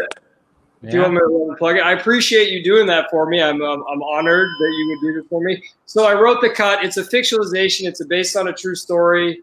It's not intended to represent what actually happened, but like you said, taking the practical and putting it into the mythological. Because I'm very much that way too. I love romanticism. That's very much the way I am. So what I did was, my knowledge as a fan, I took all of that and I said, well, what does this story mean when a movie is ripped away from its creator and given to a bunch of other people and taken out of the hands of the person who wants to make it? And so I took very inspired by what actually happened, and I dramatized as much as possible because obviously I don't know what actually happened, right? I only know the rumors and innuendos. And I wrote a novel on it, and it comes out on Tuesday, November 17th. That was suggested to the other Snyder Cut people as a celebration. Nice. That was a great idea. And 25% of all of my proceeds, everything I make from it, is going to go to AFSP. There it is. Good job. And go ahead and flex that bicep there, Justin. Look at that. Okay. Don't worry. Awesome. Good. There it is. Man. There it is. All right, Mr. Chris Wong Swinson, what do you got? All right, I may have a bunch of DC questions for later on, so I'm just gonna ask this non-DC question. What other genres did you ever want to explore? Is there like a certain genre that you haven't done yet that you want to try out? Well, let's see, other genres. You mean like a romantic comedy? What? Oh, yeah, Zack Snyder rom-com. Let's go. No. I want to see a Western. A Western, I think I would do. I would love to make a Western. I would make a Western, absolutely. Oh, awesome. Second question. I love Blood Meridian. So if anyone give me the rights to the Blood Meridian, I'll make that tomorrow. There you go. You heard it here first, guys. And the second question is, if you were ever approached to do Star Wars, because you're a big Star Wars fan, it looks like it. I think you are a Star Wars fan because I've seen pictures of it. But is there a certain story that you had in mind in your head, kind of like, I wanted to do that in the Star Wars world? I mean, I don't know. I think I've kind of probably gone over this a little bit in the past. I am a huge Star Wars fan. The reason why I started making movies when I was 11 years old was because of Star Wars. For sure, it has been a huge influence on me and really got me sort of into like on this mythic path with the Joseph Campbellian, take on archetypes and storytelling. But yeah, I mean, Star Wars is that to me. So I have interest in Star Wars. I don't think I have a story right now that, I don't know how I fit into the Star Wars universe anymore. Like I don't know what it is. So it's a thing I love, but I don't know if I'm, it's moved on from me. Yeah, right. But I still love it, and I have lightsabers everywhere around the house. Yeah. I don't know. I mean, to me, if George Miller would relinquish some rights to Mad Max, I want to see a Zack Snyder Mad Max movie. That'd be pretty I'd be afraid. Oh my God! I mean, the Fury Miller Road. I don't know how he did that. That shit is too good. Yeah. The man is like 70+ years old, and he was like, I got this. Fucking hey, Jesus Christ. I mean, Fury Road is too good. It's insane. Too good. It's not insane. It's awesome. But anyway. All right. So, guys, that got you good? Good. Thank you. Good. All right. Appreciate it, guys. It's 9:30. Right. Yeah. It's 9:30. I got to get some babies to bed in a minute, so just give me. Okay. So you got to go in a little bit. All right. Well, let me just or two. I'll do some. Okay. All right. Let me just bring on Mr. Stephen Colbert because he wanted to ask you a question. Hey, how's it going, Zach? Yeah. Oh, can you hear my audio? Yeah, you're good. Oh, cool. I have. There he is. There he is. Yeah. You know, Stephen. Yeah. Look at that. I know. It's majestic. It's majestic. What hat? Jesus, he's a Yeti. I've got a lot of questions actually, but I'll try to keep it focused. I do a podcast with Andrew Dice right here. Yeah. Where we spent the last couple of years breaking in a down soundproof room. Look at that. Professional. He's got the more sound appropriate room between the two of us. Acoustic tiling is decoration, so it's yeah. And we've spent the last what has it been now? Almost 2 years. 6 hours, I think, total. Yeah, 26 hours total. Breaking down Batman v Superman, 1 minute per episode of the show. I'm aware of it. Oh, awesome! And it's been fascinating, kind of going through it because when it started with like how are we going to fill this time, and then it became like okay, how are we going to stop each episode from being an hour long? And we started noticing things where the longer into it we get, we notice that like the frequency with which a minute ends on like from the 1 second mark to the 59-second mark is like its own story, and not just like a 1 minute chunk, but actually like from 0 to 59 seconds is a complete thought. Like in Nairobi, the whole assault on Nairobi happens from 0 to 59 seconds. The Batman a bunch of stuff in between, but like the one shot nightmare fight is the same deal. And it's very, very frequent when that, like the entire nightmare is a perfect 5 minute, 1 minute at a time chunk. So the podcast has been kind of mind blowing how perfect the format is. And so like that was intentional, right? I guess that's our question. Like did you did that? See, that was mine. Yeah. So I guess, the dog just came in. I come from, a very sort of, I do have a sort of a meticulous approach to it, to storytelling and filmmaking in general. And it is and maybe it has a lot to do with the way I draw and the way I sort of compose these chunks, and that in order to make sense of the blocking and of the larger story, I do have to kind of, I always say, one of the things I always talk about is even sequence to sequence, and it goes to what you guys are saying, even in the smallest bits, I'm always like, what's the beginning, middle, and end? What's the beginning, middle, and end? What is the story of this moment?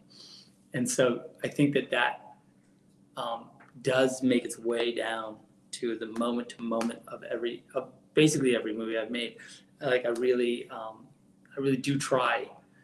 I think when you see Army of the Dead, which is the movie I just made, it is a movie where it's an extreme version even of BVS, in the sense that I really pushed that notion even harder.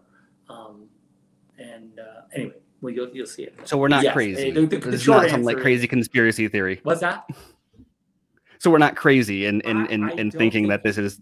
I don't think you're crazy. All right.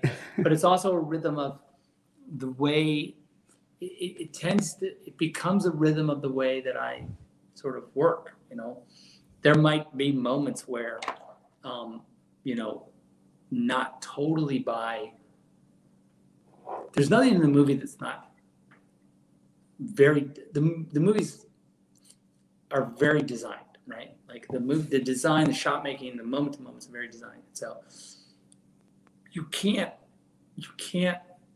do that level of design without,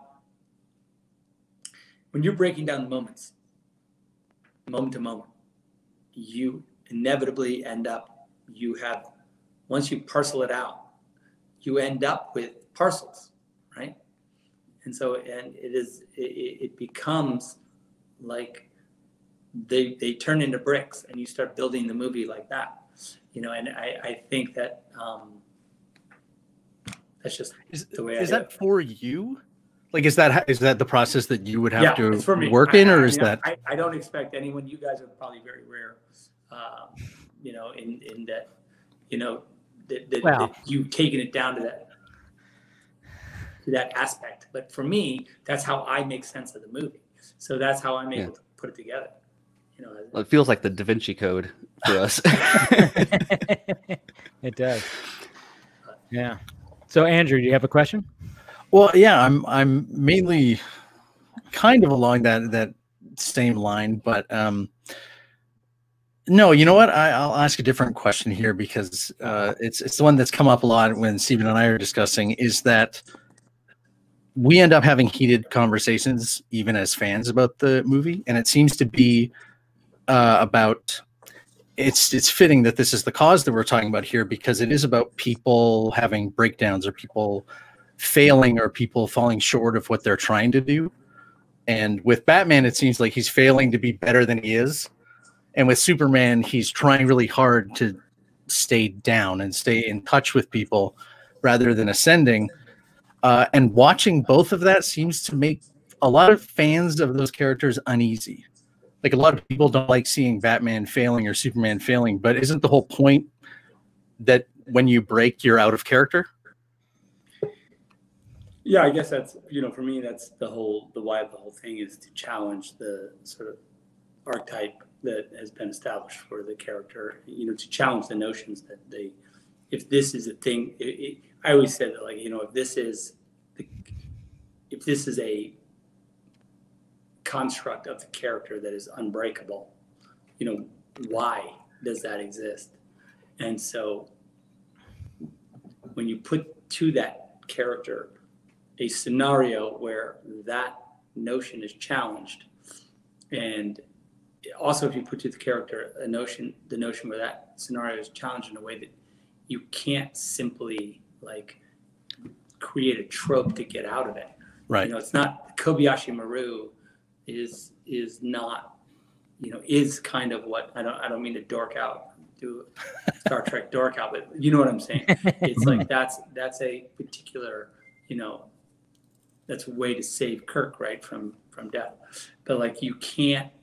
So with Superman or Batman, you want to create a scenario where they can't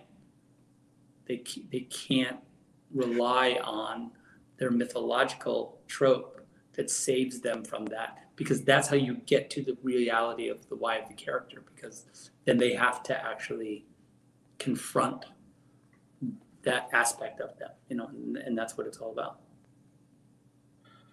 Well, you have two people who really appreciated that, so thank you very much.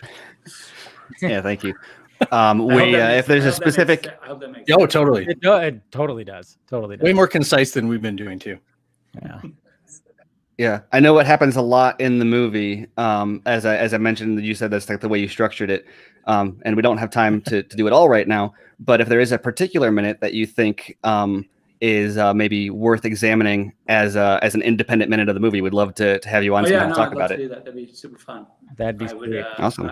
I could pick the minute and we could do it. That'd be super yeah. We were gonna angle minute 3 of the credits, but. Yeah. All right. Snyder, do you have time for just one more I think I gotta go. You gotta go. All right. The babes are like I gotta put them down. Well, thanks for fitting us in. Thank you. All right, before you go, let's get a tally of where the donations are at from Miss Colbert right there, Stephen's wife. Hi. Thanks so much for joining us tonight, Zach. I really appreciate it. I know your bell rang, so you got to go eat your pineapple pizza. I do. But before you go, we're gonna invite Scott and Tim in here just to say hi. You guys were backstage, so say hi to Snyder. Yes, yeah. But we'll get Italians. You know, sorry you couldn't get the questions, guys. But you know, he's got some kids to put to bed. You know. But anyways, what's the tally there, Miss Amanda? Our total between Super Chat and direct donations to AFSP through the link for the evening is $1,293. Nice. Thank you guys so much. Cheers. You guys. That's what we're doing. Cheers. All right, 40 more of these and we're in. That's right. Our favorite number. It's our favorite number right there. 40 more. There you go. That's great. All right. You guys are amazing. I'll talk to you again soon. Appreciate it. And we'll do the minute. Yes. Do awesome. Pick a minute, your favorite minute. Show up with those guys and make it happen. All right. Absolutely. Hey, Snyder, thank you so much for joining. I mean, this was a lot of fun. And hopefully we can do it again sometime. And yeah. And have a good rest of the night and everything. All right, we'll do. Cheers again. All right. Thanks, guys. Take it easy. Thank you. Have a good one. Thank you. Boop. Sorry. I tried, guys. I tried. I'm sorry, Scott. Sorry, Tim. Man. And angry drink at him. Hey, we'll bring in Swenson. We'll bring in Justin. We'll bring in Tim and Scott got Emmericked. Sorry, guys. I'm sorry. I was. You know what? I tried. I was like, but we were like talking and stuff. You know, it happens. But hey, Andrew, nice to meet you. First time on the Vodka. Andrew, yeah. We can see you. Whoa. 13. 13. Wow. Friday the 13th. Going. What's up? Yeah, that's pretty good. But so basically everybody out there who's watching, I mean, the whole idea was to try to I was trying to get everybody in there, I was gonna get Everett and Garza in here as well as the comic movie marks. Oh, Garza's gonna let you hear about that. Oh, I'm sure. I cannot wait for that. But I mean, let's face facts. It was I had things planned, but when you're talking to Zack Snyder, it's like, I mean, I had almost 2 pages, 2 fucking pages of shit that I wanted to say that I only covered about a third of it. We're sitting in the waiting room, or not in the waiting, watching the video, and I was watching the clock and I was watching the drinks, and I was like, which one's gonna catch up first? Oh, dude. Oh yeah, he was buzzing. So am I. Jesus Christ. Oof. What's up, Amanda? I'm willing to go stand behind Steven if you want to pick which one you like better, Ben or Garza. That's fine. We can do that. We can get a spot for somebody else. All right. I'll see you guys. Oh yeah, who's coming in? Yeah, we'll figure out a spot. Okay. All right. But anyways, no, but yeah, that was the whole idea, was just to try to try to get it, but it wasn't gonna work flawlessly. And Scott, what were you gonna ask him? Well, I honestly I was gonna because I got to be there for the Real in Motion roundtable after Fandom. Yeah, I was totally going to be a wonderful podcast host, and I was, especially when I saw the time ticking away, I was like, Tim had a good one, and I was totally ready for Tim to just take it. I had it ready. I had that graphic. I was like, as soon as I was thinking about you guys, I was gonna pull up the graphic of what you sent me, Tim, and I was like, damn it. But then he was like, also before Steven and Andrew came on, I was like, he said like, oh, I'm gonna have to get going here, and I was like, damn it, too bad, but it's what. Well, if Tim wants to give the question, I can give my best Zach. Yeah, we can think answer. about what he would say. Yeah. Tim, your audio is not working, by the way. You're talking. It's great. It's like my dream come true. It's like you're talking. I don't hear him. It happens sometimes. Someone's getting blown up at the end of the next podcast. When do I not get blown up at the end of the episode? Actually, no. Dave's getting blown up at the next podcast. I'm gonna get so much hate from Garza. Yeah. Hey, Garza already had him on his okay, show. because we got the better of the you showed up first, Ben. I'm sorry, Ben. I'm sorry. Hey, I was trying my best. Hey, Ben, I don't want to hear it. He's already been on your show. Exactly. Okay? Exactly. Tim and I are sitting here going, when is he on the Squadcast? That's the question. You know what? That's the question I'm going to ask. When does he come on to DC Film Squadcast over at squadcastmedia.com? That's it. The thing is that I actually text my kids like, "Hey, listen, I'm gonna be with Zack," and like, and they're already texting me like, "You such promise a I'll be at your loser." baseball game, and Zack Snyder's gonna be on the podcast. It was so hard. It was so difficult because I was looking at the time, and it was funny because, it was funny because he showed up a little bit late, and then it was like, it was like, when is he gonna, it was like, how long is it gonna be? Hey! Another guy who's disappointed. I'm sorry. Hey, Marty. Go ahead. You still asked the chin question, Dave. I did. I asked the chin question. Son of a bitch. What I do? Okay, who's like? Who the fuck sounds like an alien? Something's really bad. Yeah, somebody's mic is really messed up. Oh, it's Swenson? No. Garza's not here, so no. It's gonna be a wild bag now. Tim? No. Is it Tim? Feedback? Yeah, Tim, your audio. Yeah, your audio is messed up, Tim. Yeah. Tim. Yeah, because we can't. Yeah, it's you. That's weird. Then one day, I got it. And now it's not even your fault, Dave. See? Now it's not your fault. You're off the hook. I'm totally off the hook. That would have been even worse. See, my son just texted me, "You're such a loser." Well, you had him on your show. No. They're not. They just wanted to see me. But my son is like calling me, like, "Well, I'm waiting for an hour." It's like, yeah, me too. I mean, it was a really entertaining hour. It was. No, it was. It definitely was. Thank you. No, it's quite fine. We'll have him again on our Real Emotion podcast. Cheers. I'm already on my second glass, Everett. Come on. Oh. And not only am I on my second glass, I didn't even get to talk to the man. That just like, so bad. I'm sorry, guys. I'm so sorry, Scott. Oh man, I was like, yeah, Tim, it's your audio that's giving that feedback. By the way, I don't know what's going on with that. Right away, I posted that image of Chris Farley when he's like looking up, and then he's like disappointed. It's like, man. I know. It was funny too because like I try to plan this out as best I can to like get everybody involved, and I was really just like banking on like, oh, he'll do 2 hours. Come on, he did 2 hours on the other stream, right? But then I didn't think about like how late it is and the fact that he was, you know, drinking some bourbon. Nah, it was cool actually. I was like really excited when like I actually jumped for joy when he said that he's aware of Steven and Dice show. I'm like, whoa, he actually listens to them. Like he's like one of us. Like listen to each other. One of us. The 40 Club. No, sorry. I know. Oh, hey, did you see how I emphasized that when you said 40? Yeah. You said 40 more times. I was like, He said it twice. Yeah. He did. That was on purpose. He said it on purpose. Yeah. Oh yeah. Meg, you look lovely today, by the way. Your mom and dad just wanted you to know. Thank you. I love you guys. I just got that now. Where's Garza? Is he just like out of spite not jumping in? Probably.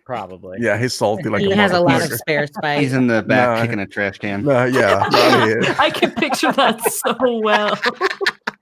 I know. I was like, but the thing is, it's like, you know, when he's talking, you just want to fucking listen, and then all of a sudden he says something, and I'm going, oh, and then I wanted to ask him something else, and I was like, I didn't keep it to a tight fucking half hour. I'm sorry, guys. All I know is that when he mentioned the fact that he wants to make an adaptation of Blood Meridian, I'm like, Zack Snyder doing Cormac McCarthy? Are you fucking kidding me? Bring that on. Yeah.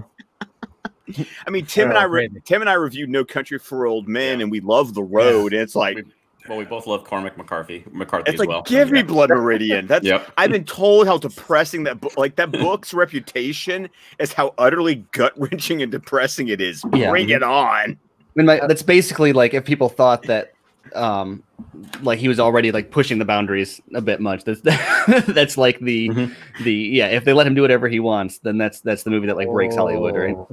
Was it Blood Meridian? I gotta check that out. Yeah, Blood Meridian by Cormac McCarthy. Yes. Yeah, I'll have to check that out myself. My wife was saying he would make a visually appealing rom-com. Hey Tim, by the way, now that your audio is actually working, congratulations. I haven't done anything. I haven't changed anything. Who knows? Oh, All I know is that this is what happens when you do it from your kitchen instead of from your office. It's probably what happens. Since Dave asked, share what your question was going to be. The question, guys? Oh, okay. I apologize. Yeah, I mean, I was just going to kind of make the point. I was going to start off just saying, you know, we started our show basically because of Man of Steel. And, you know, we saw as that, you know, shared universe was getting built up, every single subsequent film, it was building up, you know, the audience was just getting bigger and bigger. And then come Justice League, it dropped down from Wonder Woman. And then since Justice League came out, we had a 62% drop and we've never recovered. All right. So, and we've talked to some of our other friends in the podcasting world that do similar shows to us. And they've told us they've seen the same kind of numbers. And so that was going to just kind of like tell him that, like, that's how important he has been for this fan base. And then I was just going to basically ask that, you know, that big film slate that Warner Brothers released back in 2014, October 2014, you know, they released, you know, it was announcing Cyborg. Batman v Superman and Cyborg, Wonder Woman, Justice League Part 1, Part 2, Shazam, you know, Suicide Squad. And my question was going to be like, was there really a big plan for all these to be part of some big story? Was there like a loose outline put together? And so I'm particularly curious about, you know, was Suicide Squad originally supposed to be part, you know, much more integrated into that original plan? You know, I think we've heard a lot of rumors about that. And then the other part was, you know, did Shazam actually fit into that somewhere? Or was that just another film that they just wanted to do? So that was I know my how question. Zach would have answered that. Go ahead. Yeah. So the Zach answer to that is, all right, look, so here's the thing. When you've got these movies and all right, well, so on a timeline, take your glasses off at least. You got to look at so you go back and you start with Man of Steel, but I mean, really, you go back and you start like the DC universe has been around for it's American Shakespeare, right? So was there a plan?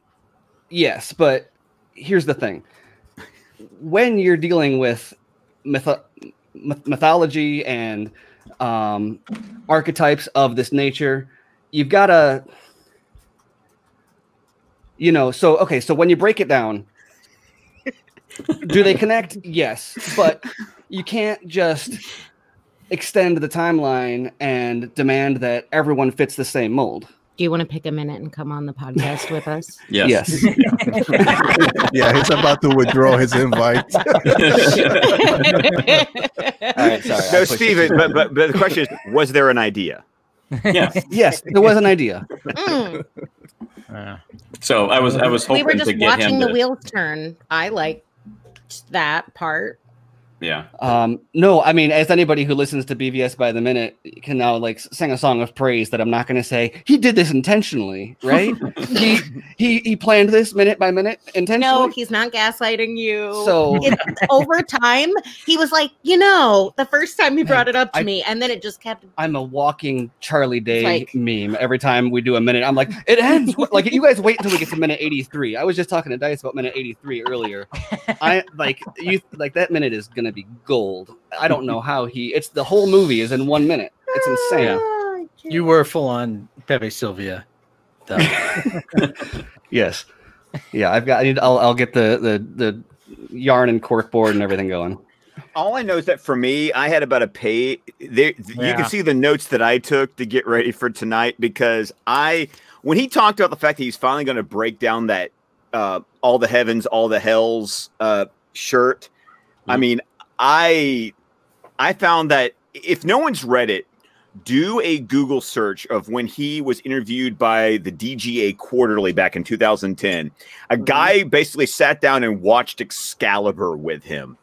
I broke that article down because I love Excalibur. That is an amazing movie. I love the way, anyone who knows that movie, when they watch BVS, you see the marquee, you see the poster at the Monarch. The way frickin' Superman dies at the end is straight up Arthur and Mordred going at it at the end of that movie. And then when he does that shirt, and he's got the sword going through the middle with a round table and everything else, I'm ready to break it down. It's like, talk to me about that, because we got to get him on your podcast, man. That's, oh my God, Scott actually wrote a second dissertation on Excalibur by the minute.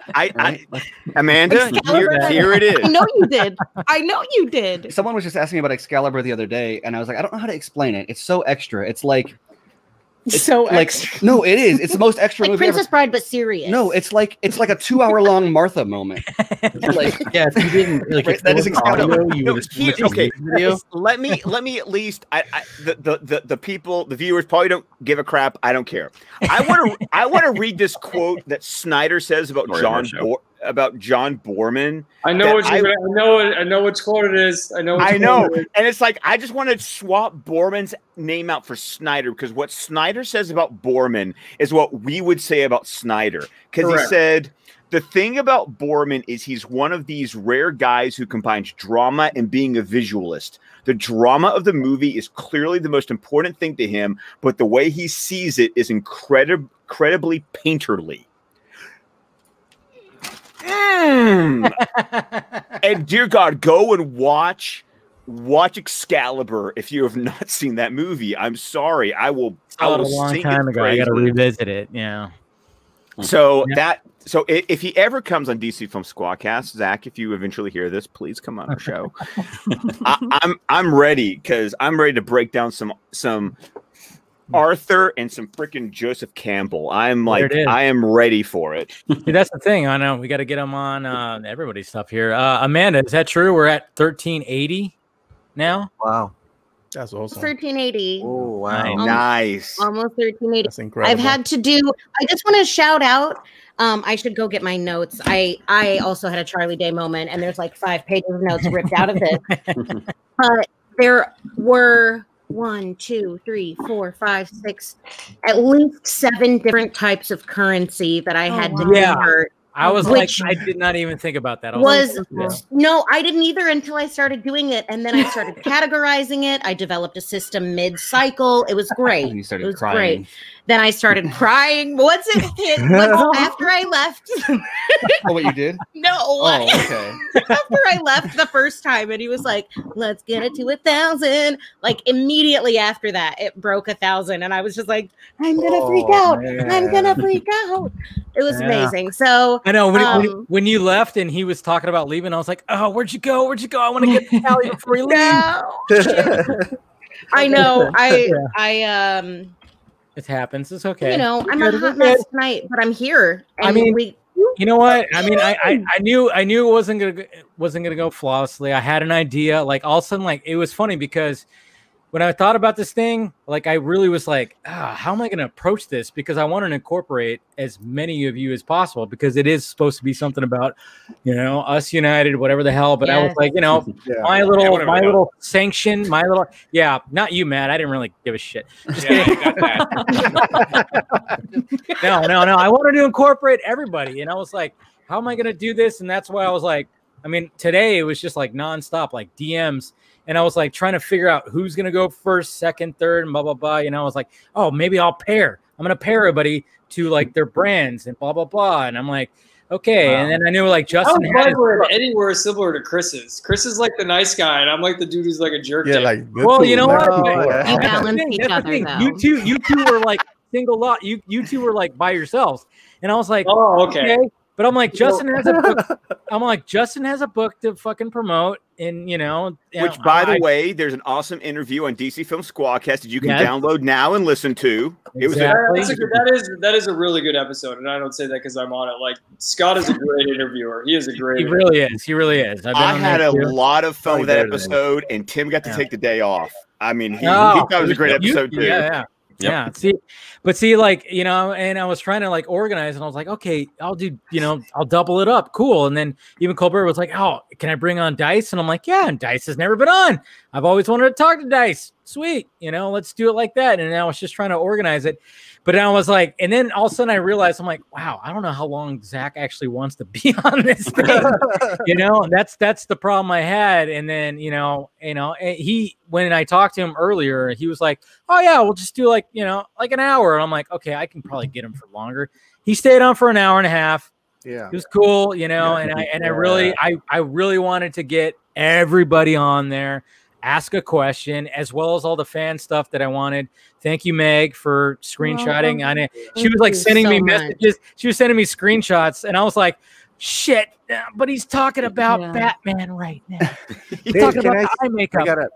I gotta say something, Dave. I've been watching your show forever, and so this is a pivotal moment. Yes. Amen. Here. Awesome. I'm so fucking happy for you, dude. Here. Yes. So we all are, buddy. When you got it, I was like, oh, Dave finally got it, man. Yeah. Long time coming. You're my hero. Anyone that's been I watching you, from like anyone that's been watching Dave since back like during the like BV Man of Steel even, right? Yeah. But I mean, like Dave and I met because we were both covering the Justice League reshoots, and we were both like, oh, we had so much logical proof that it was still Zack's movie. Yeah. We were all over it. And I'd write an article proving that it was Zack's movie, and then Squadcast would talk about it. Back to bite you in the ass, by the way. and that's how we all met. And then I think we kind of all had a sobering moment afterwards, and then we're like, oh, we need to take this, like, we need to approach the way we evaluate these movies differently. And Jesus. It was like an awakening moment. 3 years ago, man. Yeah, crazy, man. Cheers, everybody. Cheers. 1426. Like I said, I wanted to get all you guys on here, and I apologize that that didn't happen, but I appreciate you guys being patient and everything. You know, try to make it something, but hey, sometimes. Hey, Dave, here's what really needs to be understood. This is your flippin' show. Okay. Yeah. You take the time Yes. you Absolutely. want. You take the time. I was Talk to Zach about eye makeup as much as you Yes. want. You should have I'm as much as to. you want. I'm not going to give Dave any shit because as at watching the DMs today, as I'm supposed to be teaching children, you know, and like just trying to get to 3 o'clock today. It was one of those days. Oh yeah. But I was watching the DMs. He's like, "Oh, I'll make it 30 minutes." Like, Dave, the amount that you were willing, and in my head, I'm like, screw that shit. It's your show. Take the time, man. Yes. Yeah. I know. I mean, like when we kept talking, I was like, "Dad, I just want to know more about that." And then, you know, just talking, you know, I had to ask about the eye makeup. Come on, guys. Yeah, that's one of the things. Every Batman times. Yeah. I needed to 3 ask. years in the making. Yeah. I want to know who his favorite Spider-Man was. Shut up. Come on, Tim. Matt's going to reach through the screen and slap you personally. Whoa, Who Matt, actually, Matt left. Matt was like, that was Did Matt enough. just leave? Matt, Matt just left. Now we know who's we the know Spider-Man where the fan. line is with Matt. It's Spider-Man. Yeah. Oh. Hey, No, Matt, but- you didn't have to get There it upset about that. Jeez, man. That's all pissed off. He's I still didn't think that would pissed. actually work. I was just fishing around. I was like, oh, I wonder what that button does. Boom. What's the reaction to this button? No. Oh man, no, but like, yeah, it was just, you know, when you know, it's funny too because I only like did probably like a third or fourth of what I wrote down. You know, I wanted to go deep. I was like, so like you grew up in, or you were born in Wisconsin, you grew up in Connecticut, apparently. What was your mom and dad like? You know, I was gonna go that far. I was gonna go that deep from the beginning. But then I was like, no. All of a sudden we were talking about Jared Leto Joker. I'm like, okay. And it's okay, get this, guys. Everybody, okay, get this. So so like he's like you know, when he actually like called me when I recorded my Jared Leto Joker movie, it was you actually can hear the video that I did. You actually can hear me go, oh, my phone's ringing. That was Snyder actually calling me. I was wondering about that. I was so like when you wondering. hear me in the video go, oh, my phone's ringing, that was Snyder calling because he was requesting the link at like 4:47 or something like that. I don't know what it was. And I was like, oh shit. So I called him back and we talked about, you know, we were talking and I was like, yeah, if you want to, I'll send it to you as soon as I get it ready. And if you want to like do a little pre-show prep, you know, talk about whatever. And if you want to show me some kind of Joker images, that'll be cool too. And he goes, oh yeah, we could probably do that. And I was like, but then you know what happened? Like as much as he was like going like, hey, where's the link? He didn't show up till after 8 o'clock. And I was like, Oh, you could have seen it. I didn't see it. I didn't see the Joker. Damn it. Swenson. Oh man. I know. It was just like, so I was like trying to I have a feeling this won't be the last time we interact. Well, we're with doing him. it 40 more times. He said. He said 40 more times. That's 40 right. more times. Between now and Tuesday. But yeah, I Oh was my like, god, imagine that. but I was like, you know, it was just like, because I knew he showed Grace because she was like openly like, hey, you showed me that, blah, blah, blah. And I was like, okay, somehow can I get to see that? And then I was like, I even like made the joke, you know, at the beginning, I was like, hey, you know, if you want to show anything on your phone, that's perfectly fine. Just keep it PG-13. Got a little chuckle out of him, but he didn't show anything. I was like, damn it. I tried, guys. I tried, but you know, it's whatever. It's fine. And we'll probably see something Tuesday. Here's I think to someone in the comments saying, don't complain. I don't think anyone's complaining. No, We're all no, beating no, ourselves no. up because we want to spend, we want to respect his time. I'm completely being like kind of facetious about all that. Yes. You know, as much as I want to feel that stuff, I don't, you know what, tonight, as much as like when I got home, it was like I was scrambling, you know, because I was trying to do my new setup that I wanted to do with my whole little like bar stool and blah, blah, blah, and try to give that. It wasn't working. It wasn't working. Like I set everything up and it just was not working where like, you know, because I look at all this shit that I have on my desk. I literally have a notepad, 2 keyboards, a laptop. It wasn't going to fit on that. The light was great though. Yeah. Yes. And it was just like trying to like do everything. And it was like, Dave. Yeah. Thank you. You're welcome. You made a great call about the quality of the stream. I appreciate it. Yeah. I do too. But it was like things were just not working with all that. So I was trying to scramble, and then I was like talking to Meg. I'm like, I don't know what I'm gonna do about the super chat because of this. And then I was talking to Amanda and talking to Steve, and I was like, ah, shit, I don't know. I got home and I was like, oh my god, like I can't donate any of this money because it's gonna be locked up in YouTube for another month, you know. And it was just kind of like, yeah, it was just things I did not think about. So I was like scrambling, and thank you guys for, you know, helping me out and everything. It turned like that. out great. Hey, Oh no, it turned out huge shout out to Meredith Henning from AFSP. I emailed her and said, Zack Snyder vodka stream in the subject line. And I explained, hi, On we're Friday night Friday night at like 6 p.m. her time, 6 something her time. And I said, hi, we're hosting Zack Snyder in 56 minutes. Help, thank you.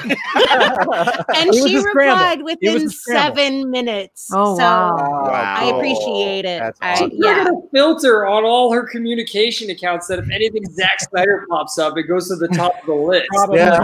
Don't bury the lead. No, but it was like it was a mad scramble. Like I thought I was like, oh no, it'll be fine. I got my, you know, and today I was like, you know, I wrote out everything. I was like, I got this. Oh, I figured it out. I figured out the formula. But then when I got home, I was like, oh shit. It was like that.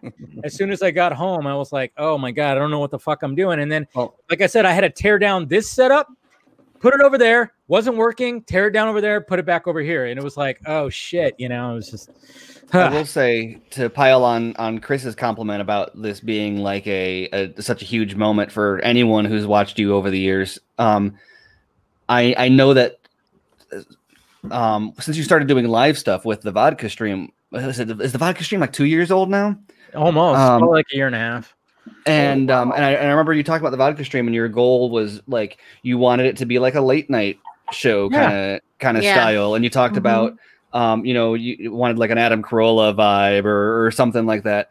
Oh and I think more than like any other vodka stream, the way that you the variety and the banter with the interview, I'll say like you hit it. Like that was I know that's what you've been going for, and that was what that was tonight. Thank you, Steven. Yes. Thank you. I'm going to add to that Thank you. because that is something that I always wanted. Like if he ever shows up anywhere, it should be on Dave's, no matter what. Like if we ever did another round table, whatever it was, like I was always, no, dude, this guy, he paved the way for Chris, for us, for Scott and Tim, everybody that's here. You are the guy who got us. Well, me. And the comic book marks guy there. Matt, come on. And Matt. I'm sorry. Matt, you know what, Matt? I miss you on this fucking stream. No, but in all honesty, you did an amazing job, dude. You did. Thank you. It was well deserved. This is long overdue that you got this opportunity to get him on the show. Well, cheers, guys. Thank you. Thank you. I appreciate the help. I mean, it was not. Yeah. And hey, I personally think you managed it perfectly. I mean, you that was a joke, guys. I mean, like when the thing is, he's a very easy guy to talk to. Yeah, he is. I've talked to him I've talked to him more than once, and I mean, even like when he called me the other day when we were setting this whole thing up. I mean, we talked for like almost 10 minutes, just talking about just everything and just.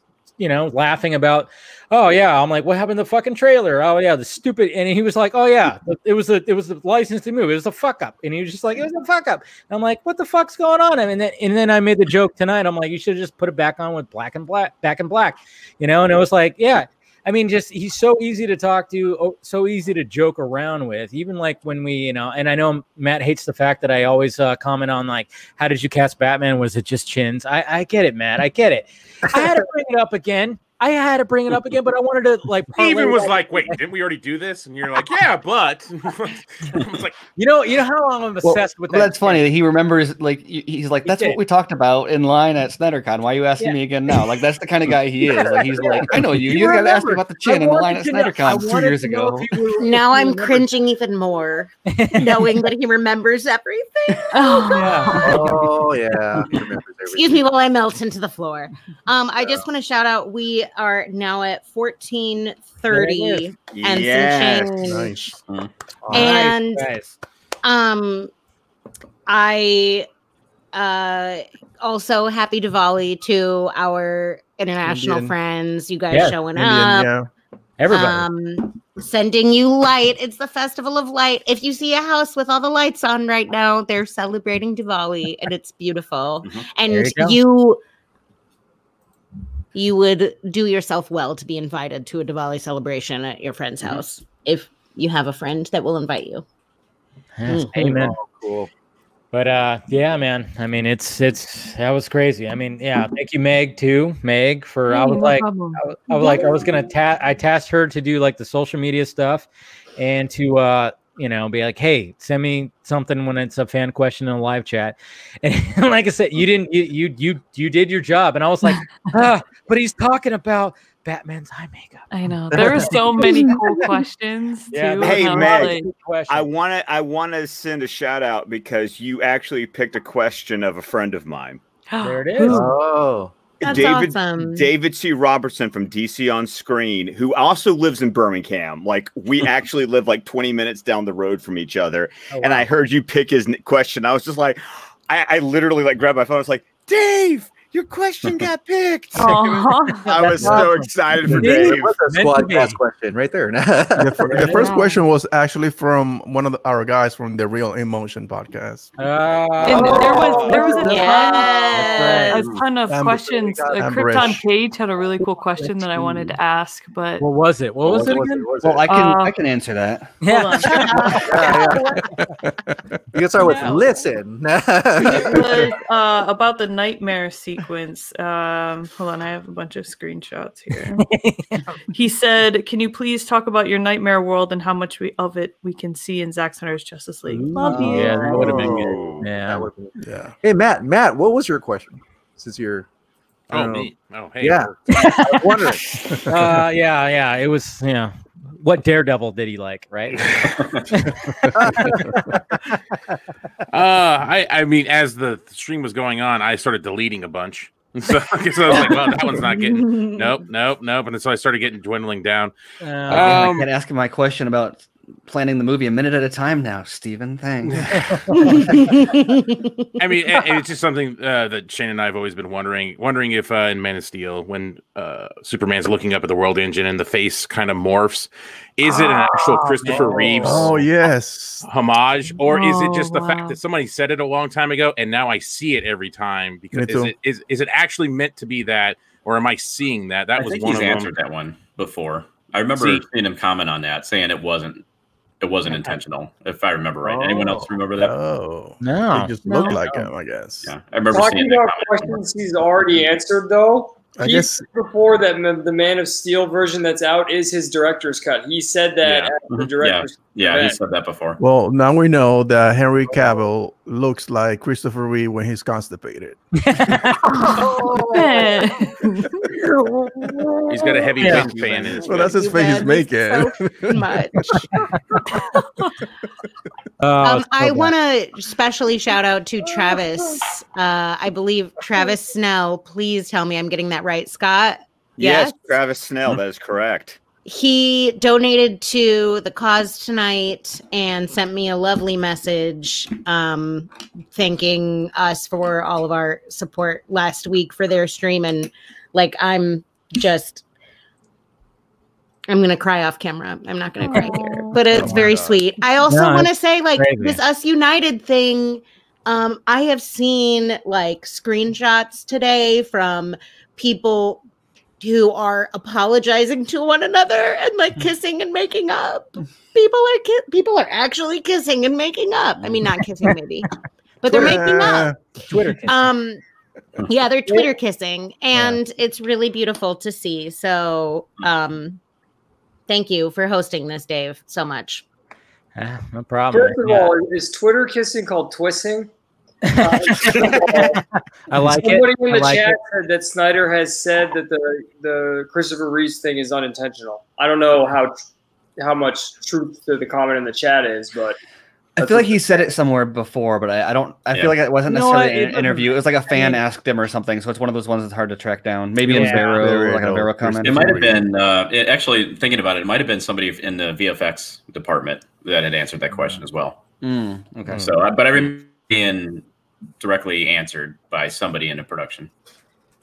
Oh, what a shit on that for us thing. Just kidding. That's good. That was just that, and I always wanted to ask him for Watchmen. Like when it comes to the graphic novel at the end, near the end there's always a discussion between Ozymandias and Dr. Manhattan. And it's Ozymandias questioning whether or not he did the right thing or not in the graphic novel, and he didn't do that in the movie. And I was always curious because I always thought that was kind of a moment for Ozymandias to really. Well, he will have to have used the squid, wouldn't it? Justin got a great video about how Snyder kind of under there's a word he changes the ending to he subverts. That's subvert, the word. Subverts. How much have you been drinking, Steven? It's the contact high for glass. No, honestly, I'm more tired than having drinking. I'm really proving my point here, aren't I? The point is, watch Justin's video about the ending of Watchmen and how it subverts kind of what Moore was doing in the comic, but in a way that kind of really is a cool twist on the material. Yeah. To answer that question, I'm not going to give the whole backstory in the video. Watch the video, but I would say that would paint Ozymandias in too nuanced of a light. He's supposed to come off more villainous in Snyder's movie, and when showing the moment of doubt undermines what Snyder was doing with the Ozymandias character. Yeah, makes sense. Not to destroy the conversation. You got that, Matt? I mean, either way, I think I think the ending was better than the original graphic novel, honestly. Yeah. Yeah, me too. I liked it better. Yeah. No, I mean, sometimes, it worked for the TV series, though. Yeah, when it comes to adapting, I mean, sometimes things just don't adapt well to live action. I mean, and I think Snyder knows this. He knew that, and it was like, okay, that the original Watchmen ending not going to really translate too well.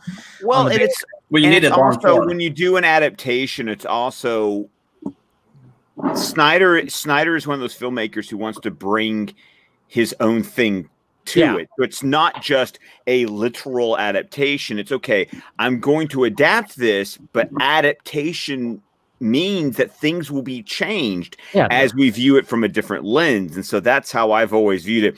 That's another one of those. He did it with 300 a lot. Oh, yeah. And so that was definitely one of those things that, like, I wanted those questions that I want to ask. Yeah. Is, like, what is it? Like with this adaptation? Like with Army of the Dead, it's his own thing. He gets to do an original, like Sucker Punch, his original thing. But when he does the adaptations, I've always had the question about what is it that you intentionally wanted to bring when you told this story, because that would inform changes you're going to make in your version. And that's always something that people don't understand is the filmmaker is making their version. You can like it or dislike it. That's your choice as an audience member. But it's always interesting to know, where were you coming from when you adapted it? Well, and I love how he differentiated between like Dark Knight Rises being a story that he wants to tell versus Batman canon being something he likes to draw elements from. Like he differentiated that as its own story because that's how it was written, right? As opposed to like this long running like sequence of stories or installments of Batman, which I really appreciated. Yeah. Well, and to build on what both Steven and Scott are saying is, I think the most maddening thing to me about Snyder is, you heard him. He mentioned it, 4 times? It's all about the why. It's all about the why. It's all about the why. But he will never, ever explicitly say what the why of his choices were. He always dances around it and never directly says it. It's maddening to me. Gotta get that David Lynch clip that we put on the podcast, I think, early on, where the movie is the talking. Yes, I remember that episode. I like what are you getting about this? Or it was like, it's the same thing as Christopher Nolan, right? With Inception was the weirdest thing that people ask me did the top fall over at the end, and then the second weirdest is that they think I'm going to answer it. Like I would have put that at the end of the movie if I wanted you to. Right. Yeah, I wanted to tell you the answer. Yeah. For you to figure Best out. stories don't have clean endings. Exactly. And it's always funny, the audience members who want the clean endings and those of us who are like, oh, give me the ambiguity all day long. I'm going to have fun with this one. And it really is that line in the sand when it comes to an audience.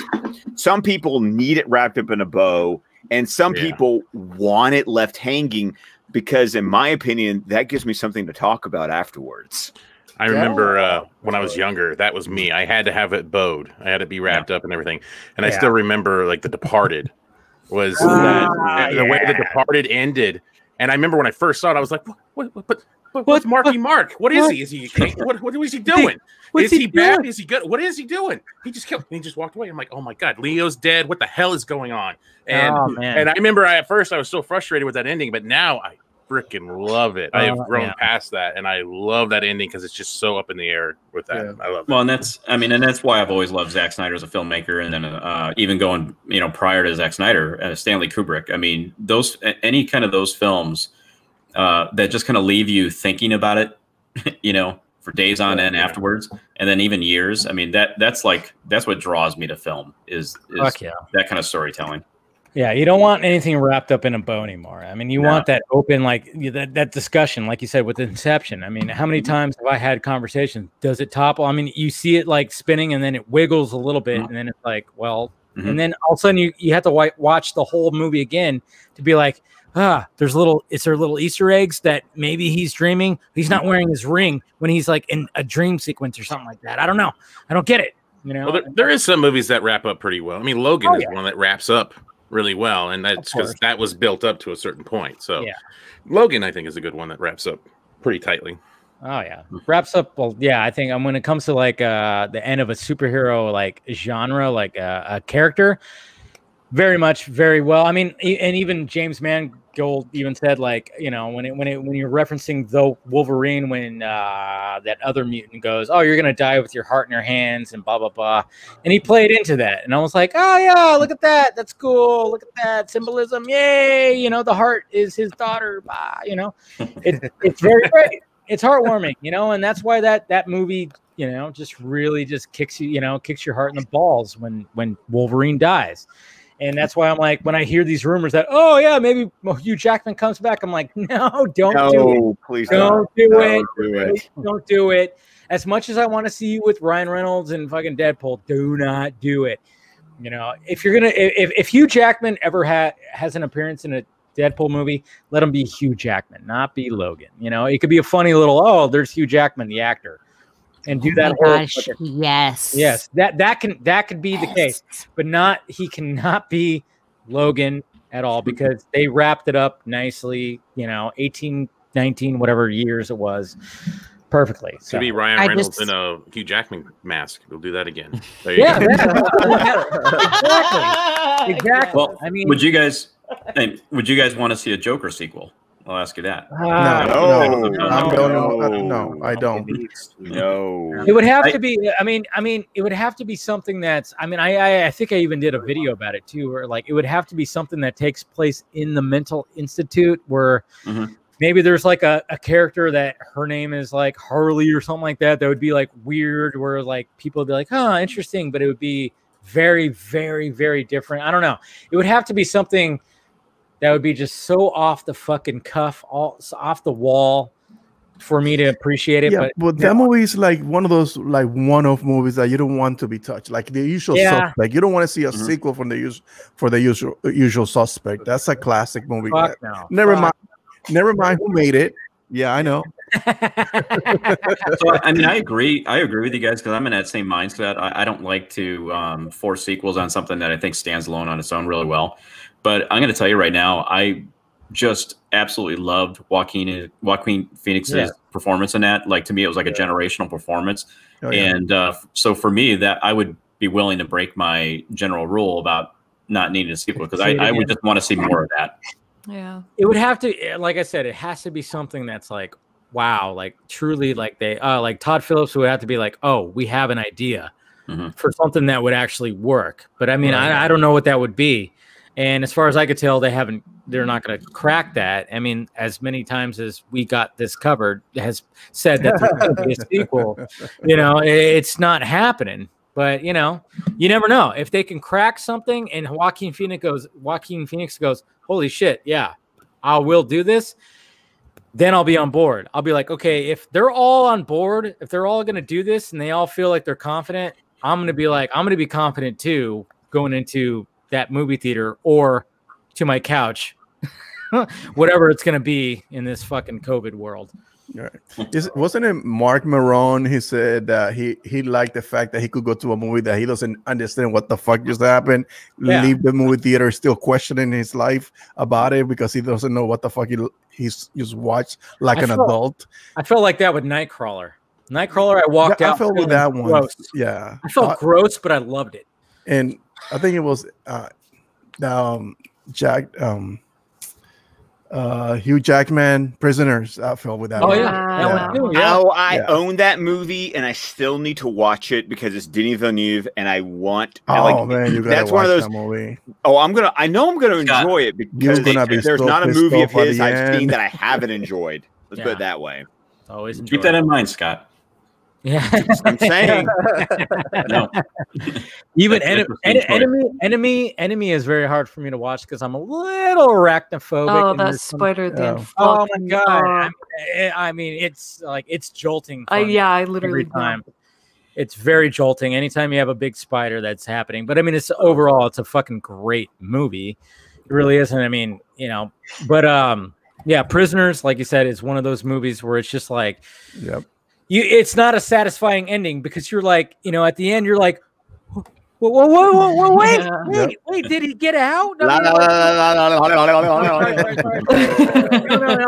a squid at the end, Scott. Yeah, there's a squid. Yeah, I was like, yeah, there's a big spider at the end. What is this? It? I'm sorry, big spiders at the end. Exactly. That's what it is. Yeah, exactly what it is. But anyways, Mr. Andrew Dice, thank you for joining tonight. I appreciate. I mean, I've always actually wanted you to come on here. Maybe eventually we'll have you as a featured guest for sure. And I don't have any news to break. Come on, you don't have an exclusive? I have a drop. That's an exclusive. Hey, you've got two Batmobile episodes that came out in one day. I think that is amazing and worth talking about. A whole month. Hey, average, watch it. Look at you guys geeking out on that over all the movies that Tim Rigby has done. It's like all of his favorite movies were like that had stunts done by this guy. Yeah, I think we haven't gotten to that. That's the end of the interview when he was like, yeah, Rich and I did a movie. It was Ghosts of Mars. He's like, yeah, Ghosts of Mars. And that was John Carpenter. Yeah, it was a John Carpenter. Yeah. Fucking Ice Cube. Yeah. Natasha Henstridge. There it is. I said, wasn't she from Species? Yep. Yeah. Okay. Fantastic Yeah, I movie. remember that. Mm-hmm. Oh yeah, that movie. When I was a young man, what can I say? But it's still a good fucking movie. What can I say? Yeah. With all the nudity, of course. But I know they made like Species 2. Maybe did they make a third? They made a third one, They unfortunately. did. Yeah. Yeah. Do you remember a movie called Splice? Yeah. Good God. Yep. Yeah, Scott, you were making the exact. That movie is when you're talking about genetically like enhanced. Oh, the ending still gives me. It crawls all over me. That was an ending I didn't need to see. I'm just saying. Everybody send Scott some screenshots. Yeah, please. I've seen the movie. I've seen it. I don't need the screenshot. It's a bold movie when it comes to these two scientists who were trying to like splice alien genetics into human genetics, and it's like no. And then it gets a little fucking like a little. I was trying to put a little air mattress out there for the people. But yeah. No, it gets very awkward. I'll say I know Zach left, but that doesn't mean that everyone needs to stop donating to FSP. No, people still are. I know that they slowed down a little bit. I'm just just a little bit of shame here. But we did hit a milestone though. And I think Amanda can give an update on that. She's got she's doing all the math and the currency conversions and currently we sit at $1,510.12. Awesome. There it is. Guys. And that math might be a little iffy, but I rounded down when in doubt. Yeah, and I appreciate you guys, donate to the super chat. And like I said at the beginning of the stream, sadly with YouTube super chat and everything, it's going to be locked in YouTube limbo till the 21st of next month. But like I said, whatever the super chat is on here, I'll take a screenshot, and then I'll take a screenshot of me donating all of it there. It's all going to go there. Don't worry, and hopefully a little extra too as well. I've done it before on here where it's like you just have to wait because fucking YouTube, you can't just get it right away, sadly. Yeah. That was one of the things, like I said, when I got home, I was like, oh fuck. That's not good. I'll say we're over the 1,000 goal on the Tiltify. But look at that, 750 on that. But the goal specifically for this one, so this plus super chat is more than the goal. But if everyone wants to hit up that top link in the description. And that's the money that goes straight to AFSP. Straight to it. This is what goes to YouTube doesn't get their cut or anything like that. And that's the bad part. Is YouTube might get a little bit of a cut from whatever the heck. But I'll try to make up the difference as much as possible. But yeah, anyway, so people hit up the let's see if we can get the Tiltify over the goal and in addition to the super chat. Hey Dave, let me know. Dave, let me know what that difference is. I'll see if I can help out with that. Yeah, for sure. I mean, the last time I did it, I was like, all right, I'm gonna kick in whatever the difference was, and we'll make sure it's all in there, guys. But we appreciate it. Takes 30% on those things. Something, but when it comes to super chat, is it also with the donations too, or is it just ad revenue? I don't know. Ad revenue. It just goes straight to you. Yeah. Well, the ad revenue, they take a significant percentage, but when it comes to the actual donations, I'm not sure what the super percentage takes. It's like 70 or 75% or something. Well, we get the 75%, right? Yeah, they take like 25 a quarter or something. Okay. Yeah. Okay, we'll make up the difference. Don't worry. We'll make up the, like I said, reach out to me, Dave, and I'll help out. Thank you, Scott. I appreciate that. Yeah, we'll definitely get it in there, and it'll be a good Christmas. It's all for good stuff, but yeah, I mean, hopefully we can do that again. I mean, it seems like Snyder is he's making the rounds. I mean, I don't know what you guys feel about all the Joker talk today and what he talked about and all that stuff. Mm-hmm. Yes, Andrew, I see you're yes, please. Yeah. I mean, it sounds like it's a flashback scene, is what I heard. I mean, that's out there. I mean, but see, but isn't that what he was saying to you? One of the things I got verified, which I was like, thank you, because I had somebody in my mentions arguing with me today. He's like, oh no, they shot that in 2016. And I'm like, no, they did not. And then she was like, it was she. And then he was like, oh yeah, he posted this, he posted that, because apparently, a little obsession with the Jared Leto social media. And I was like, no, but and I almost hit her up back and go like, well, I guess we'll find out later, because I knew I was gonna fit that in somewhere, because I know I got hit up as soon as I knew Jared Leto was coming back for the additional shoots. I knew there was going to be some people out there that were going to be like, you told me that he wasn't in there, and I'm like, he wasn't, not back then, he was not. That's why I threw the question in there. I was like, was he part of the principal photography or whatever? And he said no, and I was like, yes. I had a feeling. I'm like, that was an idea you were sitting on for almost 4 fucking years. I knew it. I'm like, thank God. And I'm like, I even told people that in Film Junkie Live. I'm like, you guys got to realize Snyder's been sitting on stuff for about 3.5, 4 years that he's like, just thinking about, and the Joker in the nightmare sequence and whatever the fuck he has for that, that's one of the things, and it's going to be fantastic when we see it. Yeah. I think it's cool that Jared Leto is going to be the definitive movie Joker. Yes. Yeah. He's the only guy who's played the Joker multiple times. That's what's crazy to think about. It's the thing that that doesn't get talked about, and I feel like is a bummer, is even if you don't really dig what he did, like him going so far into that role makes it possible for future actors to get so weird in a way that is just, if you're not as weird as Leto, then people will kind of dismiss it and say, sure. You almost Andrew think, like, was what on about the Joaquin Suicide Phoenix? Squad set, by the way. So he got to see some of the movie getting made. Nice. Yeah. No, but like to your point, I mean, look at what Joaquin Phoenix did. He was like, okay, I gotta like dive into this role and make it something. Does he have a tattoo that says damaged? Okay, cool. And I'll see it. Yeah.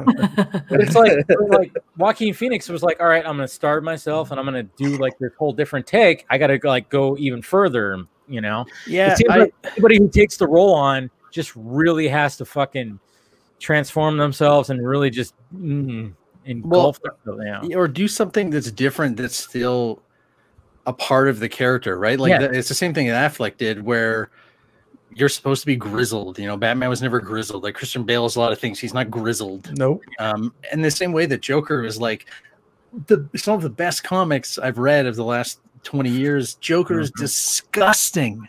Like he makes your skin crawl being in the room with him. He's not funny. He's not cool. He's just gross.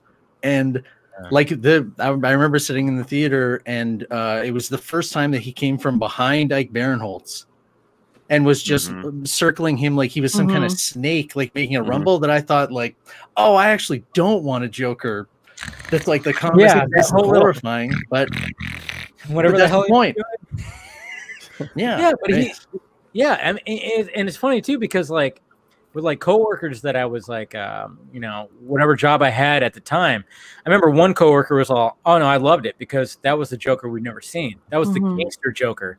You know, we never saw that gangster Joker really, where it was like he was like leading, like, you know, look at how he dressed, look at how he did. I mean, I don't care about all the noises and stuff that he make. That was like unique to the character. I'm like, okay, you get it, you get it, you know. I wasn't a fan because it's not because of his. All right, I'm kicking you out. Good night. Well, the thing is that you don't like Tenet, you don't like this. Well, bye-bye. But anyway, Zach saw it. Yeah, Zach liked it. So. Yeah, he liked the and Packers. That's why you couldn't ask your question. Anyway, Thank you, Ben. But no, I never said that it was a bad take on the Joker. I just didn't get enough for me to say, "Oh my God, that was amazing." Yeah, that was my argument. That's always been my argument. I never said that it was bad. I just didn't get enough. And that's all it is. And hopefully we'll get to see more of that, because it feels like he's planting the seed for more stuff to come out, because he says something very interesting there. And I need to rewatch this whole thing again, because he says something that that he was planting the seed. That was one of the questions I was going to have, that he's sort of planting the seeds for more stuff to come out, or for this for them to expand on this universe. And hopefully that's one of them. I don't know. You just like brought that back in my memory, Steve, like that I had gone to that set visit and was seeing like a different movie being made than came out. And just the stuff that they were talking about with Joker, like we were talking with the costume designer, and she was saying that they had gone through dozens of designer shoes because Joker has the best stuff. And then he and David Ayer saw a photo of a Southeast Asian like freedom fighter standing on a pile of corpses. This was like a real civil war that had happened, and he was barefoot. And that was, it like struck such a disgusting chord that Joker doesn't wear shoes in the movie. Like he's walking around barefoot, but the movie that's in theaters, I don't even think you'd know that. I think I can get David Ayer on this thing now. Yeah, I'm confident. Yeah. I got Snyder. I can get David Ayer now. Yeah, you never know. I mean, you know, one of the things like that I keep hearing, you know, in the background is like the Ayer cut is a no-brainer. It's inevitable. It's whatever. I mean, one of the things I kept hearing was like, you know, one of the things about the reshoots was like, oh, some of that could be used even for Ayer. And then today, people were saying like, oh yeah, if they shot whatever, you know, sequence where the Joker killed the Dick Grayson Robin, that could be utilized for Ben Affleck's Batman. And I'm like, well, that's not what I heard. I heard it could be utilized for Ayer, but I'm totally open for that because it makes sense. And, you know, I mean, who knows? Like, you know, take it with a grain of salt. Like, I don't, you know, the stuff that I heard was like kind of like a hearsay thing, but, you know, I was kind of like, you know, I'm confident in where I heard it from when I hear that kind of stuff. And, you know, that's why I was like, fuck it, I'm just going to put it out there. Of course, I wasn't one of those. Yeah, I didn't put Exclusivo. But you know, the look on his face when you first did that. I know. He was so caught off guard by that. He was just like, what? Yes. I know. When I did the drop, but it is a fucking hard fact. It is. He left off guard. He dug the Snyder drops. It was cool. You know, but that first one, I was laughing my ass off because he was just like, the fuck. By the way, speaking of Snyder, funniest part was me in the DMs, like literally quoting every drop that Dave has because I've watched them enough times that it's like I have them ingrained in my memory. It's like I don't think there's a drop I don't know, Dave. It's a little. You should play the Ben Shapiro one. I did that one too. I did the whole. I'm excited for Zack Snyder's Justice League because Joss Whedon sucks. Yeah, I know. I was tempted. I'm like, should I play it? And also, I'm excited to watch the Snyder cut because Joss Whedon sucks. I was like, how would he feel? How would he feel about that? And we could see his face. I think we'll have that poker face, like. Yeah. I mean, after he's like, we're not going to do Fountainhead right now. Right now, Right time to make Fountainhead. Probably don't do that. Yeah. Don't drop that clip. I know. I was hesitant.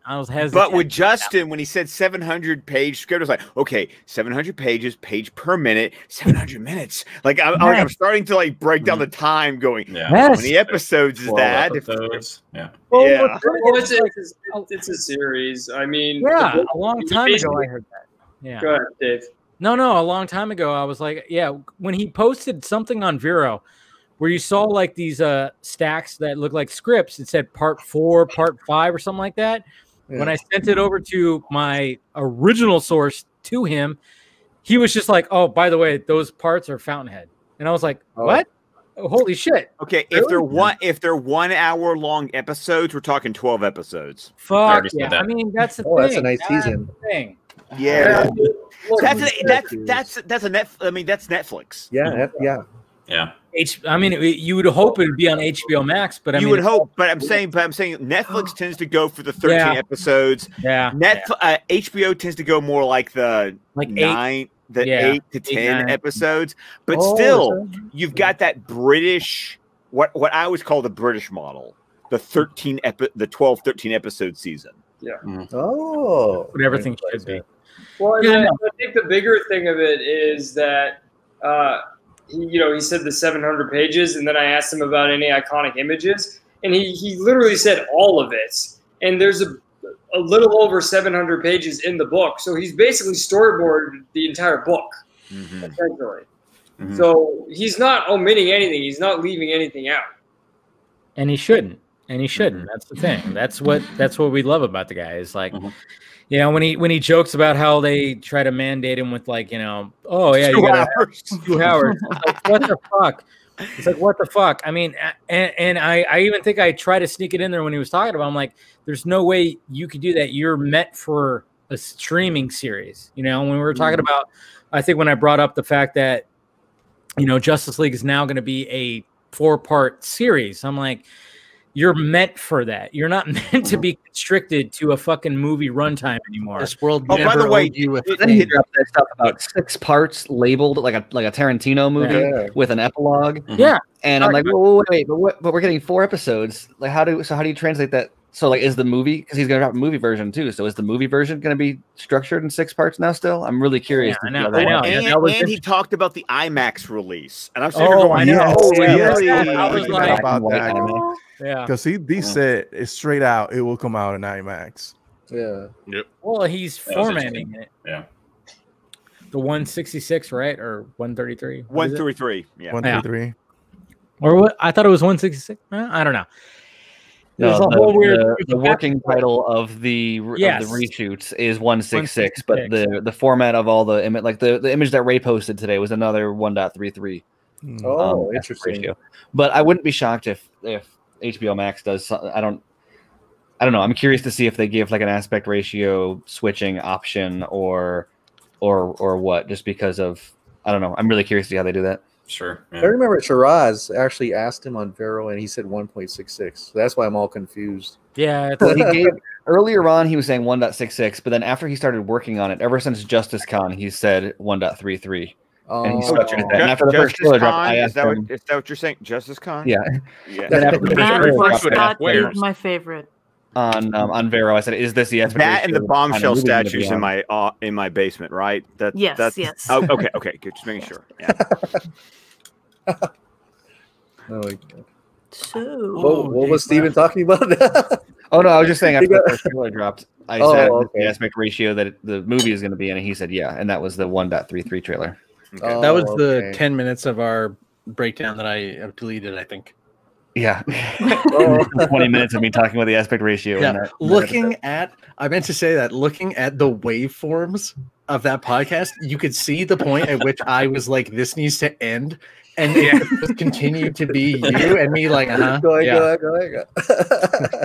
Tim does that. He actually taught me the trick of how to make sure that we're talking like evenly in an episode, and when someone doesn't, and I remember going, but I don't bother with that because it's never a problem with the two of us. We're really good about that. But Andrew, how is it working with Steven? I'm very curious about that. Are you familiar with the nightmare sequence? Andrew, I am familiar with the nightmare sequence. Please expound upon that topic. Now I can tell why Andrew sounds so good in the podcast. Well, I mean, Snyder congratulated you about like your setup. He was like, "Look at all that acoustic tiles." Appreciate. Yeah, I don't know if that was a compliment. He complimented your setup there. Yes, but, he did. Cheers, cheers. Oh, thanks. Yeah, I don't have any. In case y'all don't know, Dice is going to be a daddy real soon. Oh, I thought he was already a daddy. Is the baby not here yet? No, 8 months we're at. Oh, congratulations! Okay, congratulations! Thank you very much. Thank you. Wow. Any idea how that happened?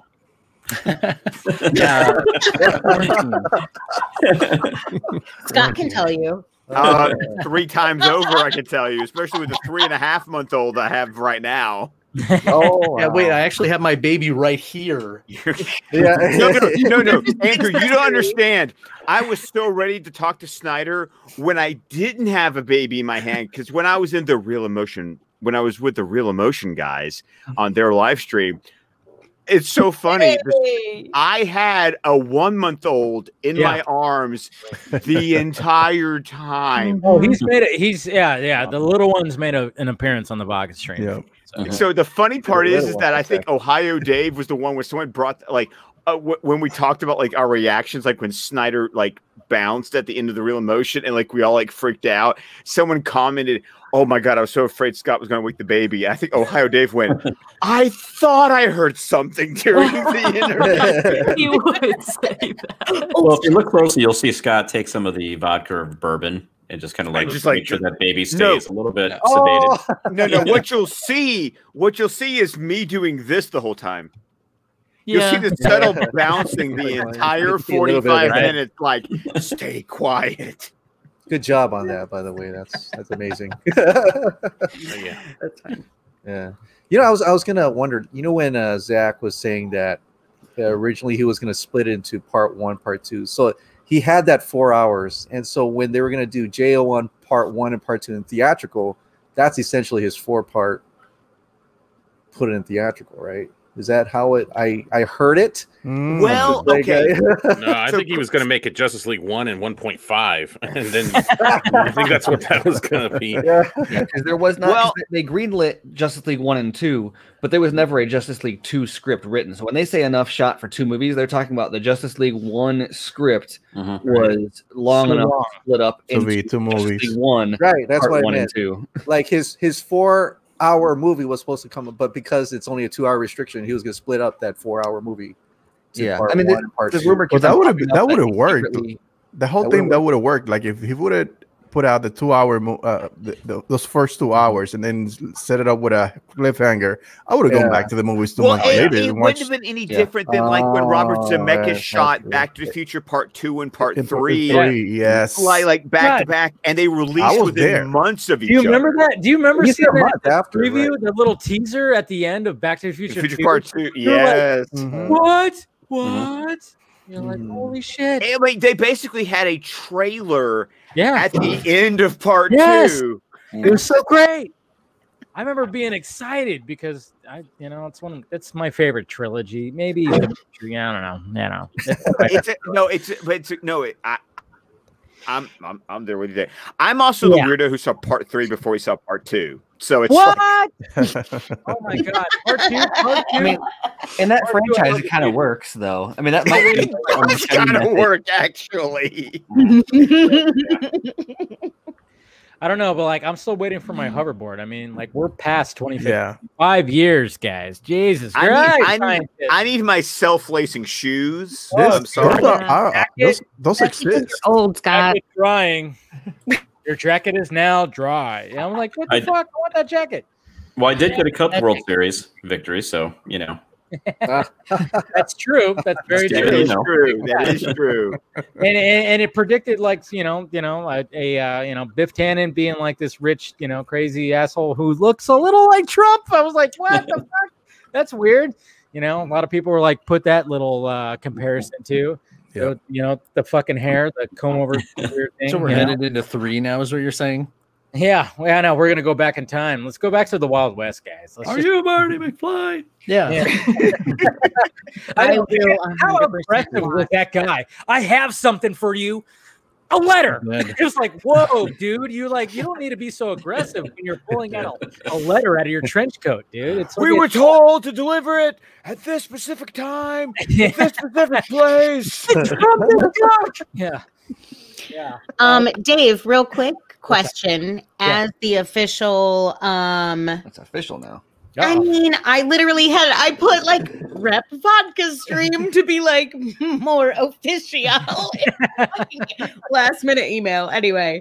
So my question is, would you like me to read off names for donations, or would you like to tweet those out or read those off in another stream? Yeah, I'll do a Sunday morning hangover stream, and that's when I'll do it. I'll send me over the name. Man, and I'm gonna talk absolutely all the donators. Yeah, I'll talk about them then. We'll do it then. Thank you. You're awesome. Thank you. We're at 850 on Tiltify now, by the way. So Fucking A, man. there. Yeah. That's what it's all about. 50 more, and we hit that goal. Yes. Fuck, you guys are awesome. And- Keep on donating. We're still talking here. Total. We're at one. I know, we always go To the 3 future hours. quotes. Hurry, guys. Come Get on. us to that 1,000 Exactly. goal. We won't. We aren't stopping. Yeah, we'll get. We're the Jerry Lewis telethon of 2020. What can I say? Well, I was going to say, talk about the word telethon. Dave, you basically have a telethon format now. I know. Apparently. Yeah. No. You got great. I mean, this works perfectly. It's true. He asked me yesterday, and I was like, "Wait, am I Vanna White?" Yeah. I'm Vanna White. Am I Vanna White? I'm like, yes. Does that make Meg Dean Martin? I hope so. I hope so. She does have that silky. Yeah. It's like that. It's like that great meme that goes, "This is my first drink of the day with my left hand." Yeah, there it is. That was cool. No. You plugged in those Patreon videos. So Yeah. Yes. And like I said, there was I had it was funny too, because even to fucking an hour ago, somebody sent me a video. I'm like, sorry, I didn't get the first two. Those were okay, I'm gonna get those two guys, and that was it, because sadly I couldn't get them all. But I posted on my Patreon, I was like, hey, especially for the higher tier guys, I was like, hey, if you had a question to ask Zack Snyder, what would it be? Try not to be obvious. I was like, try not. It was funny too because when I talked to Zack on the phone, we didn't go over specifics. That's the thing. We didn't go over certain specifics. I didn't ask him how long do you have or can I promote it. Yeah. And it was funny when I got asked by some of you guys. I think Steven, you asked how long is he like going to be? I was like, you know what? I don't know. We didn't talk about that. We talked about what was happening on Tuesday, and we talked about other stupid shit, and just laughed about because that's the way Zack Snyder is, and I love that about him because it was like such an easy conversation, and we just laughed over the phone. So then when I hit him up, and I was like, "How long you have?" and he said first an hour, and of course he lasted for an hour and a half, which I'm grateful for that. He's so awesome with that. Think about what his scheduling looks like. Exactly. For the next probably exhausted, grueling. He's dealing with 2 movies. He's probably exhausted, and he's got kids. And from what we understand, they're remote learning at home. Like that ain't no joke. Yes, no teacher. Believe me, I know. Yes, I got 2 of them at home. Our child was learning the alphabet with Scrabble tiles earlier. That was, Thank you to my mother-in-law. People forget that a lot, technically. That they've got like 7 kids, many of which are like still super young, and there's a phenomenal New York Times interview from years ago with both Zach and Debbie, and they were like, "What do you do with your free time?" And he was like, "Oh, he's listed some." He's like, "No, we try to keep active and." Go to a lot of basketball games, and they were like, "Oh, you a Lakers fan?" He was like, "No, kids games." Yeah, exactly. Yeah. I think they like someone. I think it was the same interview, or maybe a different one. I don't know. But at some point, someone said, "Like, what do you guys like to do together when you're just at home relaxing?" And I think Debbie said that she likes Zach to read her books. And I was like, yes, I can imagine that being the most relaxing, zen, but also with 1,000 children screaming in the background. Yeah. I try to read you anything, you grab it, so you're like, let me read it. Yeah. Steven, are you reading Amanda books? Steven, no, Scott does. Scott reads books for me. Yes, I do read books for Amanda with sound effects. And everything. I read other things too that Meg knows about that is not fit for work. What? Amanda's heard this too, by the way. Yeah, like I read recipes. I do read recipes. Yes, I do. Okay. Macaroni in a pot. hey, Scott, I will say this. My mom says you're her favorite when it comes to my mom, she commends you every time. She goes, "I love Scott." She always talks about you. I'm just saying. And I'm like, "Hey mom, born in Alabama where I was born. There it is." But she always commends. Give your mama. You have been like him, David. I know, right? That's what Dave, it is. I'm just saying this. The next time you have lunch or breakfast with your mama, give her a hug from me, please. I will. No, she loves you, man. Like when it comes to everybody, sorry, everybody else. Matt, I know you were really, trying to, get to my mom's good side, but sadly, I'm on Colbert's mom's good side. She loves us. She's got potty mouth. My mom sent me a filmed a comic movie marks video once. And about the Snyder Cut, and she's like, "Hey, they referenced you in this video. This is actually a really good breakdown, but I wish they wouldn't swear so much." Yeah, my mom has said that about Garza. She goes, "Garza cusses way too much." I'm like, "Even more than you," and I'm like, "I know." Hey, Dave. Funny thing is, whenever we do this, the same thing about you. I know. See, yeah. I was actually watching you on the TV. Like I had the YouTube app on my Apple TV up. I was just watching you. Oh yeah. And my wife was like, who's that? I was like, oh, that's Dave. I've told you about Dave. He cusses a little too much. My mom says the same thing. Dave should. Dave's got to try to do a mom stream one day now. Bring on all the moms. What's funny is release the mom stream. Funny story. When I started uploading Can I be the Vanna White for that one? Yes. What were you talking? When I started uploading the podcast, I asked Steven for some advice. Like, good luck with this guy cussing up a storm in the fucking. Oh yeah, my mom is like so much more than you. And I'm like, yeah. Oh no! Shout out to Justin. He was very nice during the interview. But I did have a text with the network guys going, okay, who has a bleep sound effect I needed for the producing, right? Wait. Did you drop some cuss words in your? Yeah, I haven't listened to it yet. I need to. There's a couple of Scott in his as he learns to produce differently every time he actually has to produce a show. Because shout out to Tim. Tim has produced a show almost exclusively for 5 years. That's what Tim has done for this show. Because when I was on your guys', I was like, I gotta bite my tongue, and we even made a joke about it too. We made a joke about it. You're like, oh, this is a clean show. I'm like, yeah, I know. I'm holding back the F-bombs, man. You know, but I thought I did good. You did very good. You didn't have to bleep anything, but but shout out to Justin. He was very nice because at one point we did re-record one part of it, but it was fun for me producing because I was like, okay, Audacity, how do I bleep this out? Because I don't want to lose this comment. But nobody told me I couldn't swear. You gotta tell me that up front, bro.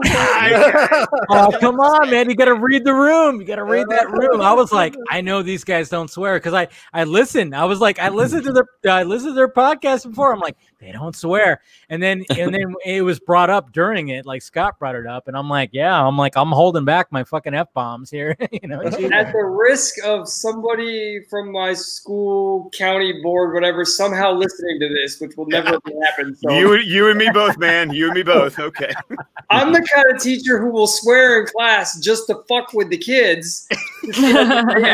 Oh, I've had a teacher call me a shithead at one time. Yeah. That's a real thing. If they do that, yeah. That's how bad I was. That's how bad I was.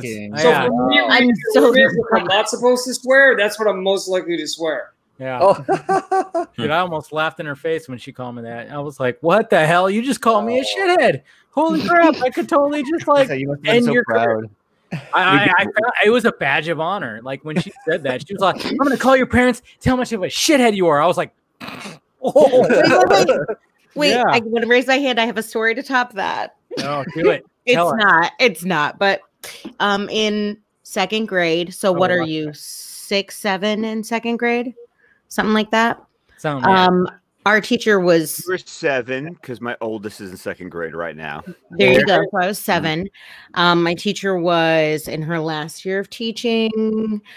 She was quite old, and at one point when the class wouldn't quiet down, she called us all bitches. Did you say, all right, you little bitches? Yeah, she was like, all right, you little bitches. Quiet down. I'm not even kidding you. I commend teachers, man. Quietly just walked out of the classroom. No, I mean, I commend teachers for dealing with that. I mean, you guys that are teachers. What's my name, Amanda? Yes. What was her name? She's given credit for this.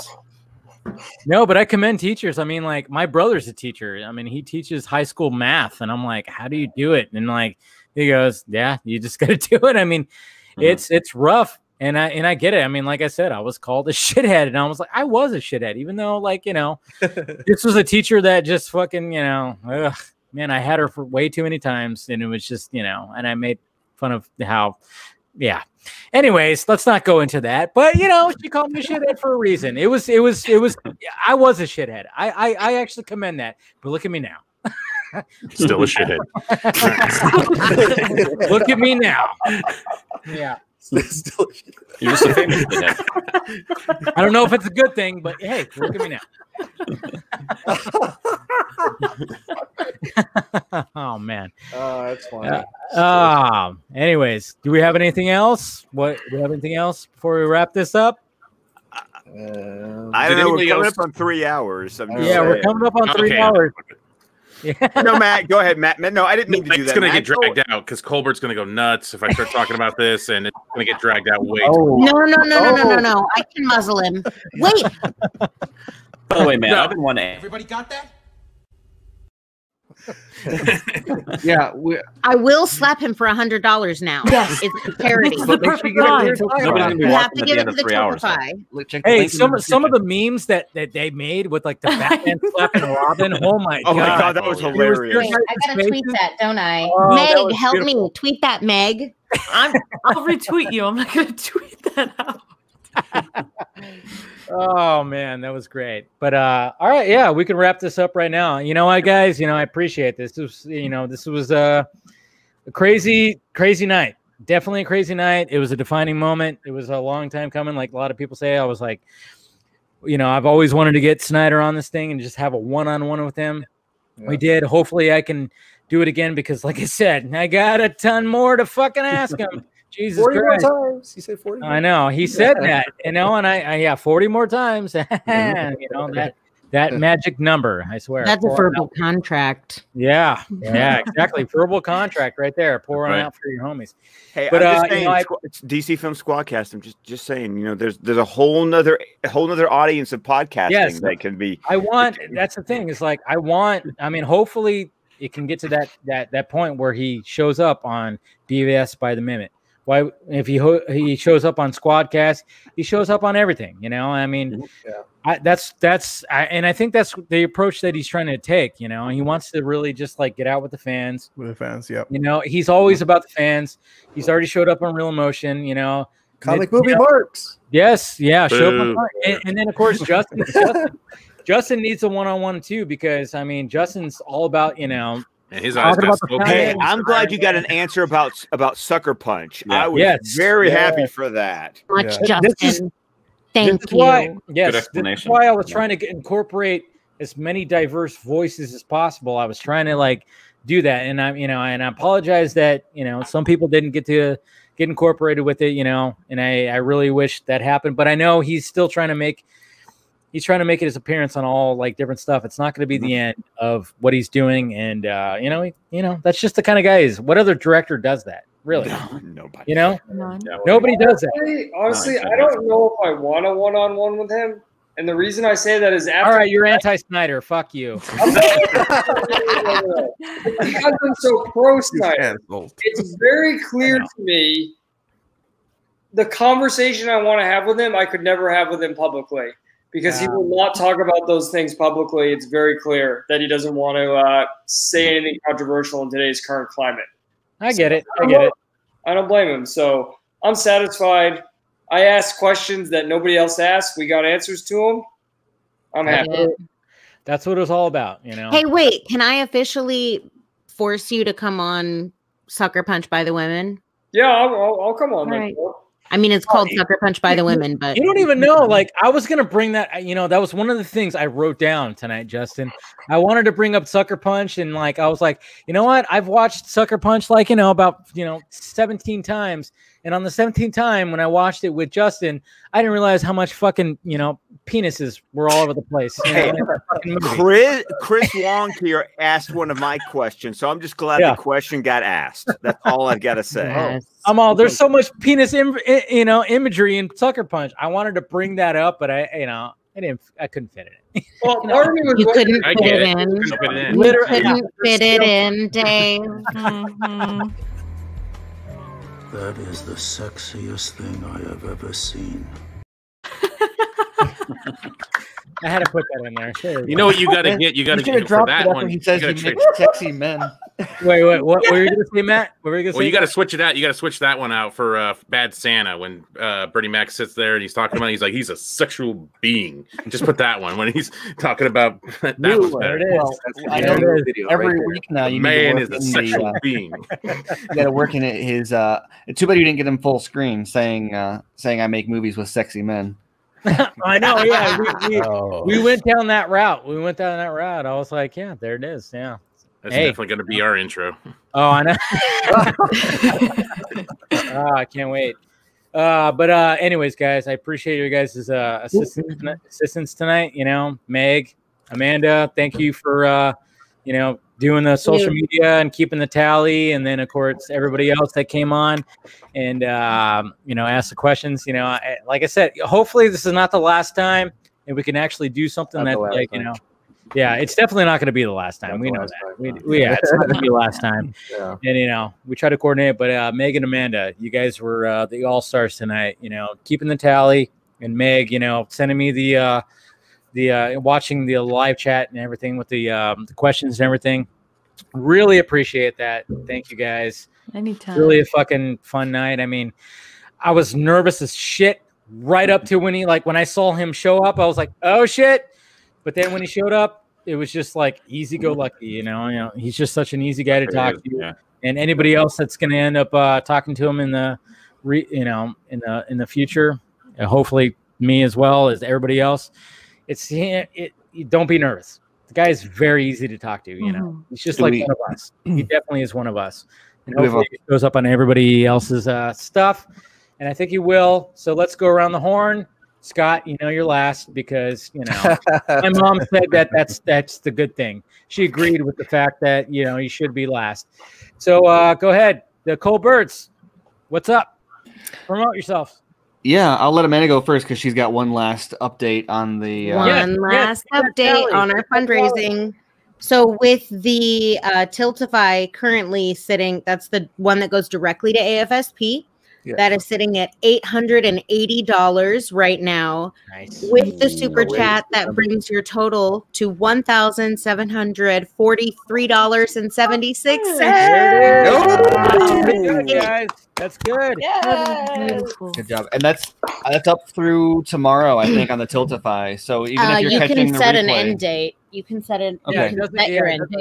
It doesn't end. Even if you're watching the replay, check out down in the description and hit up the Tiltify page to get us over that $1,000 mark. Yes, thank you guys so much, and thank you for having me, Dave. My name's Amanda. You can find me at Pie Sugar Pie on Twitter. Thanks. I'm Steven. I'm Amanda's husband, and you can find me. I got that joke. Love that joke. That's you good. Can find me on Twitter at SM Colbert, as in the description on the image here. I also co-host BVS by the Minute with Andrew Dice over there, and we also do Justice League by the Minute with a really long trailer breakdown available now. And you can find me writing occasionally at ScreenRant.com. All right, Mr. Andrew Dice, what's up? You can find me writing at ScreenRant.com. You can also find me on the Bachelor podcast, Except These Bros, where myself and 3 other male friends of mine, including my brother, talk about The Bachelor. We just did our draft of suitors. Well, that's real. I thought I was joking. No, that's real. Thank you. That is real. No, thank you. You're having a baby. With that voice. I was totally waiting for the punchline too. Me too. I was like, all right. We had our draft. I think I picked the winner, so I'm really What's your Christmas tradition with your wife? Oh, Hallmark Christmas movies. Yeah, you can find my reviews on Twitter. I don't know if I'll plug that. Also, it's me drinking by myself this year, which is kind of okay. I'll drink with you. Don't worry. Thank you. Yeah, and then BVS by the Minute, and we are at Meg. What minute are we at? What? Okay, that only works when Dave does it, I guess. Okay, You're at minute 77. 77. I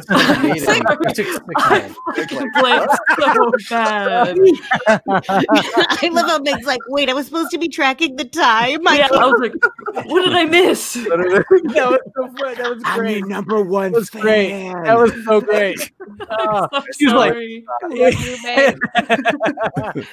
that was perfect. That was perfect. All right, Meg, go ahead, plug yourself. You can find me pretty much everywhere at Wonder Meg. You can find me on the League of Mayhem stream every other Tuesday. We just had Zach on the other day, which was amazing. And that's about it. That's me. Yeah. All right, Justin. You can find me on my podcast, Welcome to the Midside, wherever podcasts are streaming. You can go to themidside.com/podcast for that. But more importantly, right now, you can buy my book, The Cut. It's a novel. It's based on a true story of what happened behind the scenes of the Justice League production. You can go to the midside.com/thecut. You can see it there, right there. Oh, you're going to throw that up again. Thank you. Hey, next time you're going to have me on with Zack Snyder and put that up, tell me ahead of time you're going to do that. Oh. You caught me off like that or what? I appreciate it, but I was just like, what?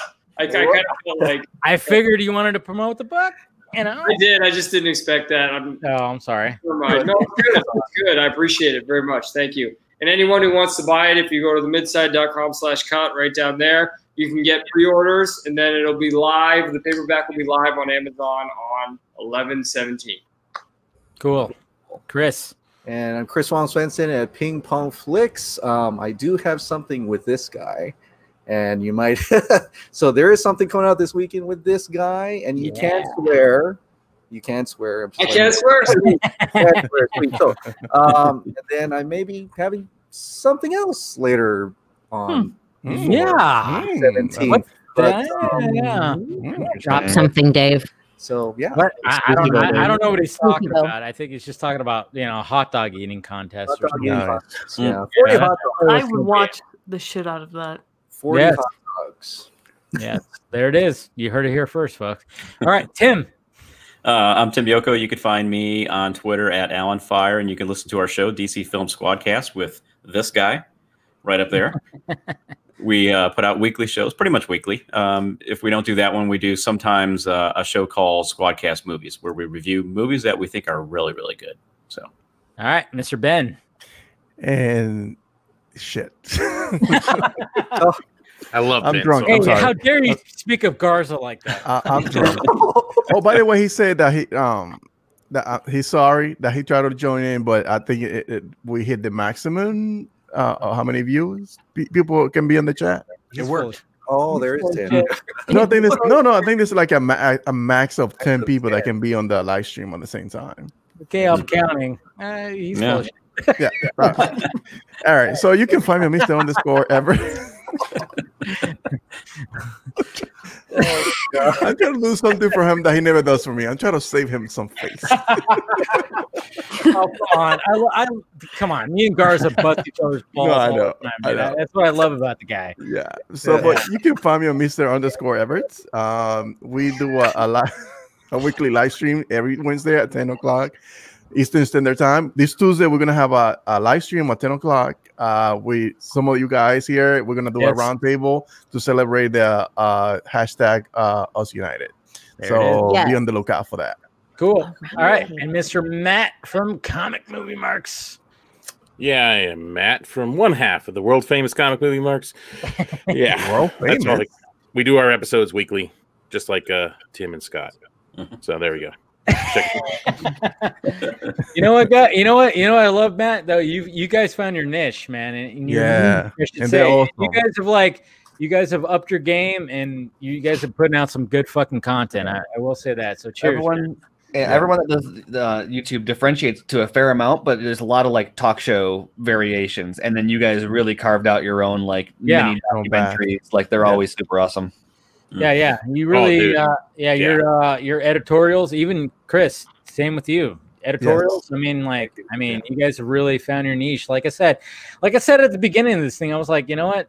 Everybody's craving content about this stuff, and we're all producing it, and everything's on the up and up. Like what Tim sent me, that that whole 62% down.